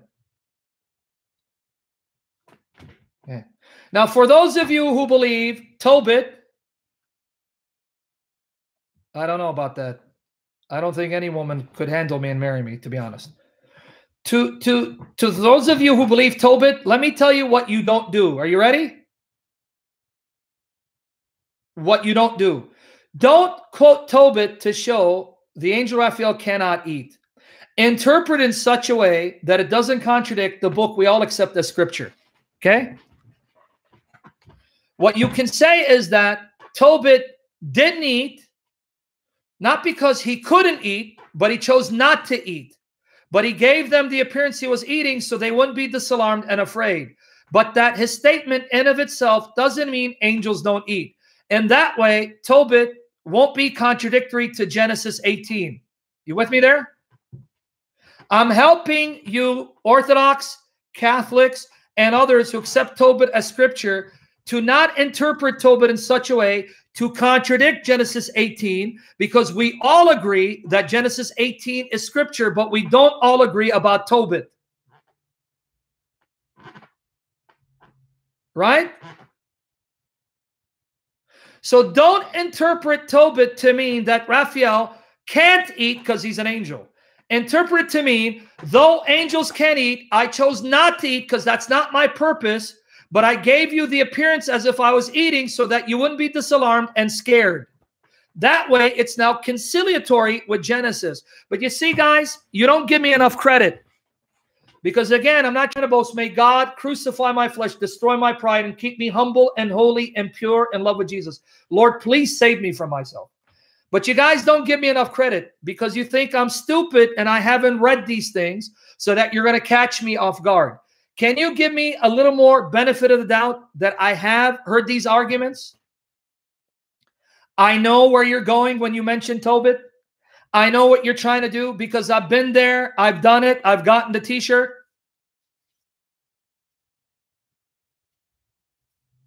Right? Because D-Rock thought I was stupid because he's referring to Tobit thinking that he's going to prove that angels can't eat. He didn't know that if I let him stick around, I was going to humiliate him and then repent later. Right? But for the rest of you, what did you learn thus far? Jericho, that's because of the grace of the Holy Spirit empowering me to recall information. Now my prayer is the Holy Spirit will give me the power to live this information in perfect holiness and purity and love of Jesus and walk in holiness. And I pray that for all of us. And he fights for me and my children until Jesus takes me home in Jesus' name. Now, coming back to the issue, what did you learn from this session? You learned that angels can do a lot more than you've been taught. I know that metaverse. I know it doesn't. But it was this know-it-all, this brain ass who thought he was being slick. You have learned exactly, Paul Simons. God bless you for that statement. You have been through the learning process, so thank you.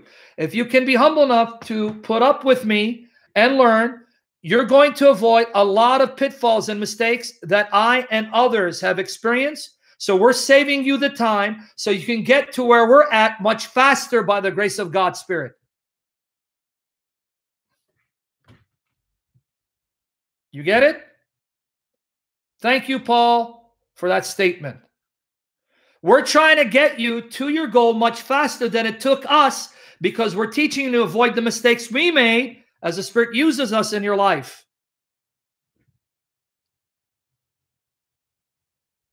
Thank you, Mark Agnew. I agree. But that gentleman thought it did, and he was trying to use it against me. Little did he realize it was going to humiliate him.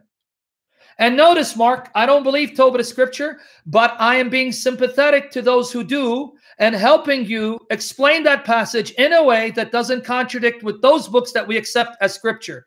Can you ask more from me than that? I'm helping you defend a book that you believe scripture that I don't believe is scripture. Can you ask more from me than that? That's exactly my point, Mark Agnew. I could have just said, see, contradicts Genesis, it's not scripture.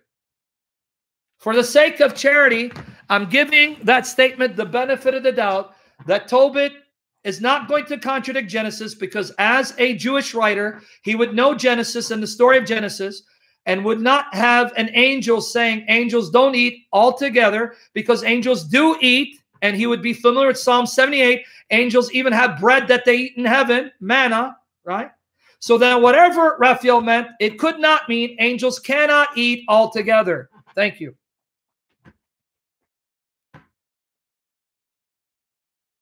Exactly, growing. I know it's in the Septuagint. And actually, no, I don't want to go by memory. Anyway, coming back to the issue. What did you learn? Angels look like us because they can take on human appearance, human semblance, can even assume a human body that's so tangible that they can eat human food in that human body. Therefore, if they are able to perform human activities and carry out human functions when they appear as humans on earth, why can't they then also perform the human function of sex, even though we may not understand how they do it? But we know they do it if we allow Genesis 6 to say what it says. Genesis 6, clearly the sons of God are angels, and even Jews, like those who wrote Enoch, had no problem with them being angels who came down and had sex with women. So my question to you is, how come those Jews that compiled Enoch, which the letter of Jude alludes to and quotes, saw no problem with angelic beings having the capacity to get women pregnant? How come they had no problem?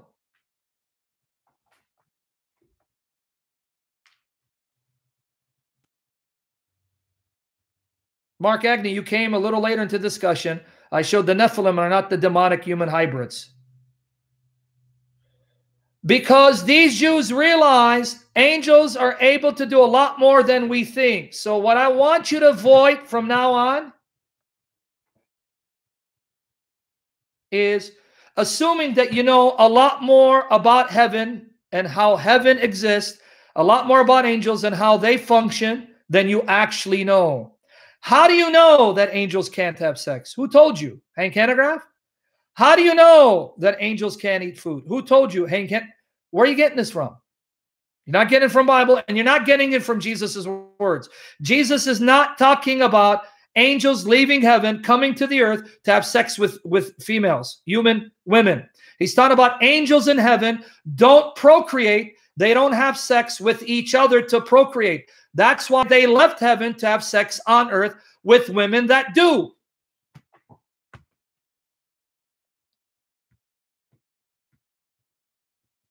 Right? Let's read Jude 1:6 again to confirm this point. And I'm going to leave it with one final point for today. There's one point I want to make. Jude 1:6, one more time. Read this with me. Here it explains to you that there is no contradiction between what Jesus says about angels in heaven not marrying and with angels coming to the earth and having sex. Read with me Jude 1:6. There is no contradiction if you interpret words correctly. Here you go. Jude 1:6. And the angels which kept not their first estate. There you go. They did not keep their first estate. They left their heavenly estate to come to the earth, but left their own habitation. Could it be any clearer? There's no contradiction between what Jesus says about angels remaining in their habitation and then leaving their habitation to come to the earth to do earthly things. Where's the contradiction? In fact, can I ask you a question? Angels in heaven, can they eat earthly food? Yes and no. Yes, if it's there. No, if it's not. So it's like saying angels in heaven don't eat steak, and we won't eat steak. The reason why they don't eat steak, because there is no steak in heaven. But what if angels come down to earth? You better believe they can eat steak, because they ate lamb that Abraham roasted. Or was it a goat? Sorry. I don't know the difference between goat and lamb. You see my point? What they don't do in heaven doesn't mean they can't do on earth. What they don't do in heaven doesn't mean they can't do on earth. Well, that was a ram for Isaac. It replaced Isaac. Abd al-Halaj.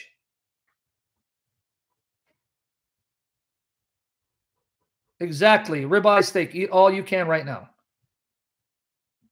So they can eat things on earth that they don't eat in heaven, because the food on earth is not in heaven. Fatted calf, you see? One of my relatives, a cow. Sorry about that. See, I told you. I'm not good at animals. It all looks the same to me if it tastes good.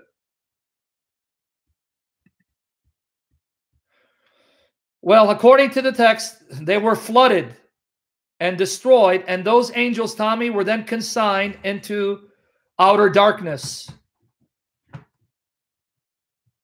Right? See, I can't tell the difference between a goat, a lamb, or a calf, because it's all the same if it tastes good. Because I don't look at the animal before it's killed and cooked. I only look at it when it's cooked and ready to go to eat. So, question, Riaz. Can angels eat calf in heaven? They can if there are calves in heaven, but no, as far as we know, there aren't calves in heaven. Now, maybe I'm shocked. Maybe there'll be. But you get my point, what I'm trying to say? Angels can eat on earth what they don't eat in heaven, because the things of earth are not necessarily in heaven. Right? Is that sinking in? Is it making sense? If it's making sense, and this challenged you and got you to open up your minds by the power of the Holy Spirit to dig deeper into the Word and let the Bible speak, and don't make the Bible mute. Don't mute it with your traditions. Don't tell the Bible what it can and cannot say. Let the Bible tell you what is reality, and change your thoughts by the power of the Holy Spirit to agree with the Bible, not your pastor or your bishop said, all angels are males. They're males. How do you know? In fact, how do you know how many angels are there and what their names are? Now, if you take into consideration Tobit, right, and you believe that scripture, we're given the names of 4 angels. Raphael, right? Michael, Gabriel, and another angel in Revelation 9:11 called Abaddon, Apollyon, which means destruction. But if I add Enoch, right? If I add Enoch, then there are other angels. In other words, at most, you may come up with a handful of names of angels. But nowhere in any apocryphal source that I'm aware of and canonical source are we given the names of all the angels, and nowhere are we told that they're all males. How do you know there isn't a Gabriella among them? In fact, folks, can I ask you a question here? If we believe that these ancient civilizations were misled and deceived by angelic beings who came and perverted them and taught them perverse doctrines, how do you explain for the fact that these individuals claim to have seen gods and goddesses and worshipped goddesses if there aren't fallen female angels?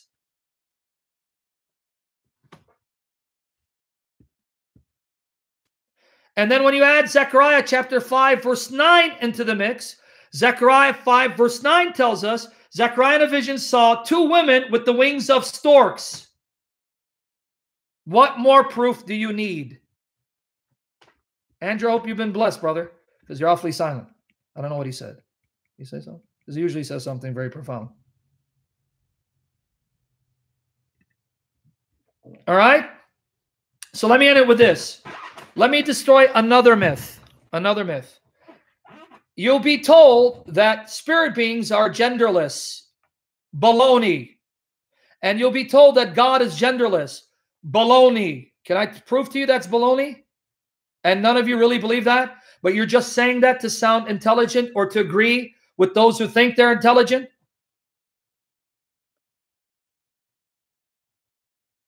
You want me there?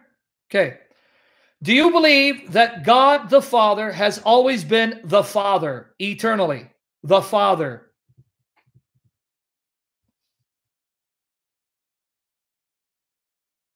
Do you believe Jesus Christ has been the eternal Son, eternally the Son before creation?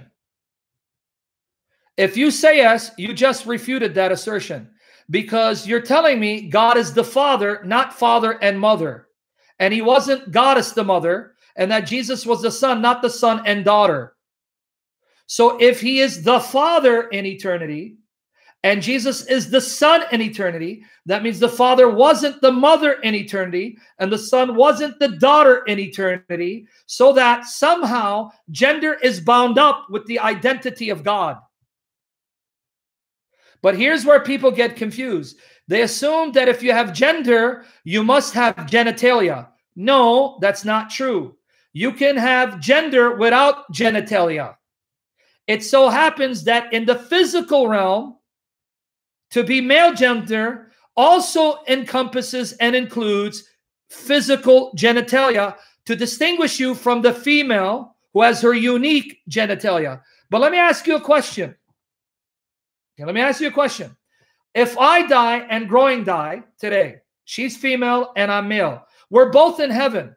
Will you still recognize me even though I don't have a physical body? You'll still know that's Sam and I won't look like a Samantha? And will she still be she? Will she still be she? Will I still be a he? Wait, Growing, how can you be a she? You don't have genitalia. How can I be a he? I don't have genitalia.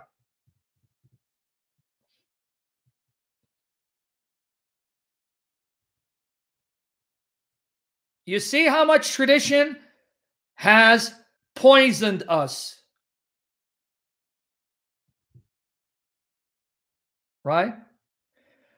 In heaven, there is gender distinction, without this implying that those that have specific genders have specific genitalia that go with it. So then what does that mean in reference to angels who got women pregnant? I am not saying that angels have genitalia by nature. I'm saying that when they come to this realm, they can assume a human body, and that human body have specific genitalia that they can use to get women pregnant. That's my point.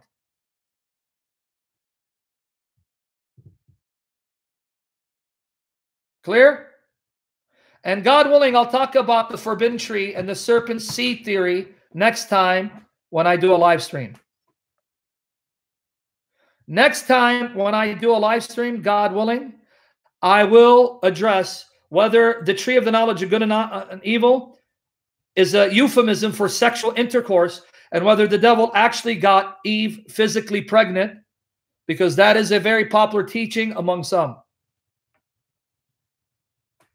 Okay?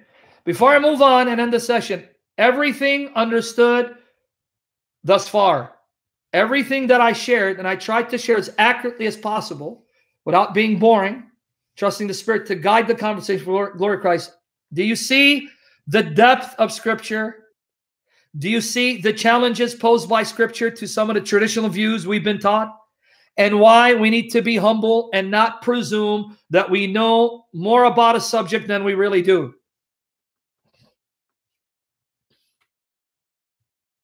Right? Okay. Go back, re-listen to these sessions. Hit the like button. Pass them on to others. And if the Spirit shows you I'm wrong, pray He'll show me where I'm wrong. But if I'm right, may He confirm it in our hearts and give us the power to live for the glory of Christ. And guys, please pray. The new year is coming, that if I'm around, God will do a miracle. Set me free from these satanic shackles to enter the new year free from this corrupt legal system, this whore judge, this daughter of Satan. And to have my daughters in my life. I'm tired, folks. I'm fatigued, and I'm lonely as heck because I don't have my girls, my two angels. Pray for them. I love them, right? And someone's telling me and my next wife are going to have some interesting conversations. Folks, let me be upfront with you. I think I have too many issues to be able to make any woman happy. The woman who marries me has to be sold out for Christ to deal with someone like me. So I think it's a gift of grace that if the Lord gives me the grace, I will just remain celibate like Paul until Christ calls me home, because I don't want to be a burden on anyone. It's hard to live with someone like me, right? Just ask, who can you ask? You can't ask anybody. Just like it's hard to deal with Zena, which is why Zena may consider opening up a Protestant monastery for nuns, and she'll be the first Protestant nun. Just kidding. No matter what you do, I'm going crazy. I'd rather be alone. And Sahi Christian makes a powerful case why he needs to be a eunuch like the old eunuchs. And when I say eunuch, I'm talking about being castrated. Like Origen, a church father, was castrated. So Sahi Christian, you make a strong case that we should still perform castrations. No matter what you do, and you'll be the first one. I'll be going crazy. I'd rather be alone. Pray God will protect the finances. Store this money so I can use it again on my feet, and that these wicked, greedy lawyers won't come after them. Pray protection, that the Lord will save me from them getting their hands on it, right? Lord willing, I'll try to do a session tomorrow. We'll talk about the serpent seed theory. The tree of the knowledge of good and evil. Was that a euphemism for sex? And does that mean that the serpent actually had sex with Eve and got her pregnant? Because that is a popular teaching that many have bought into and have been affected by. And I was affected by it early in my Christian walk. So Lord willing, tomorrow we'll talk about it, right? If the Lord Jesus wills. Christ is risen, risen indeed. May he cover us by his blood, fill us with his love, fill us with the Spirit, cover our loved ones. My daughters, by your blood, Lord Jesus, fill them with your love and your Spirit, and fight for us. We need you, Jesus. Fight for us and save us from the evil one. We love you, Son of God, the very heart of the Father, and you are our heart. Our hearts belong to you forever. In Jesus' name, amen, amen. Take care.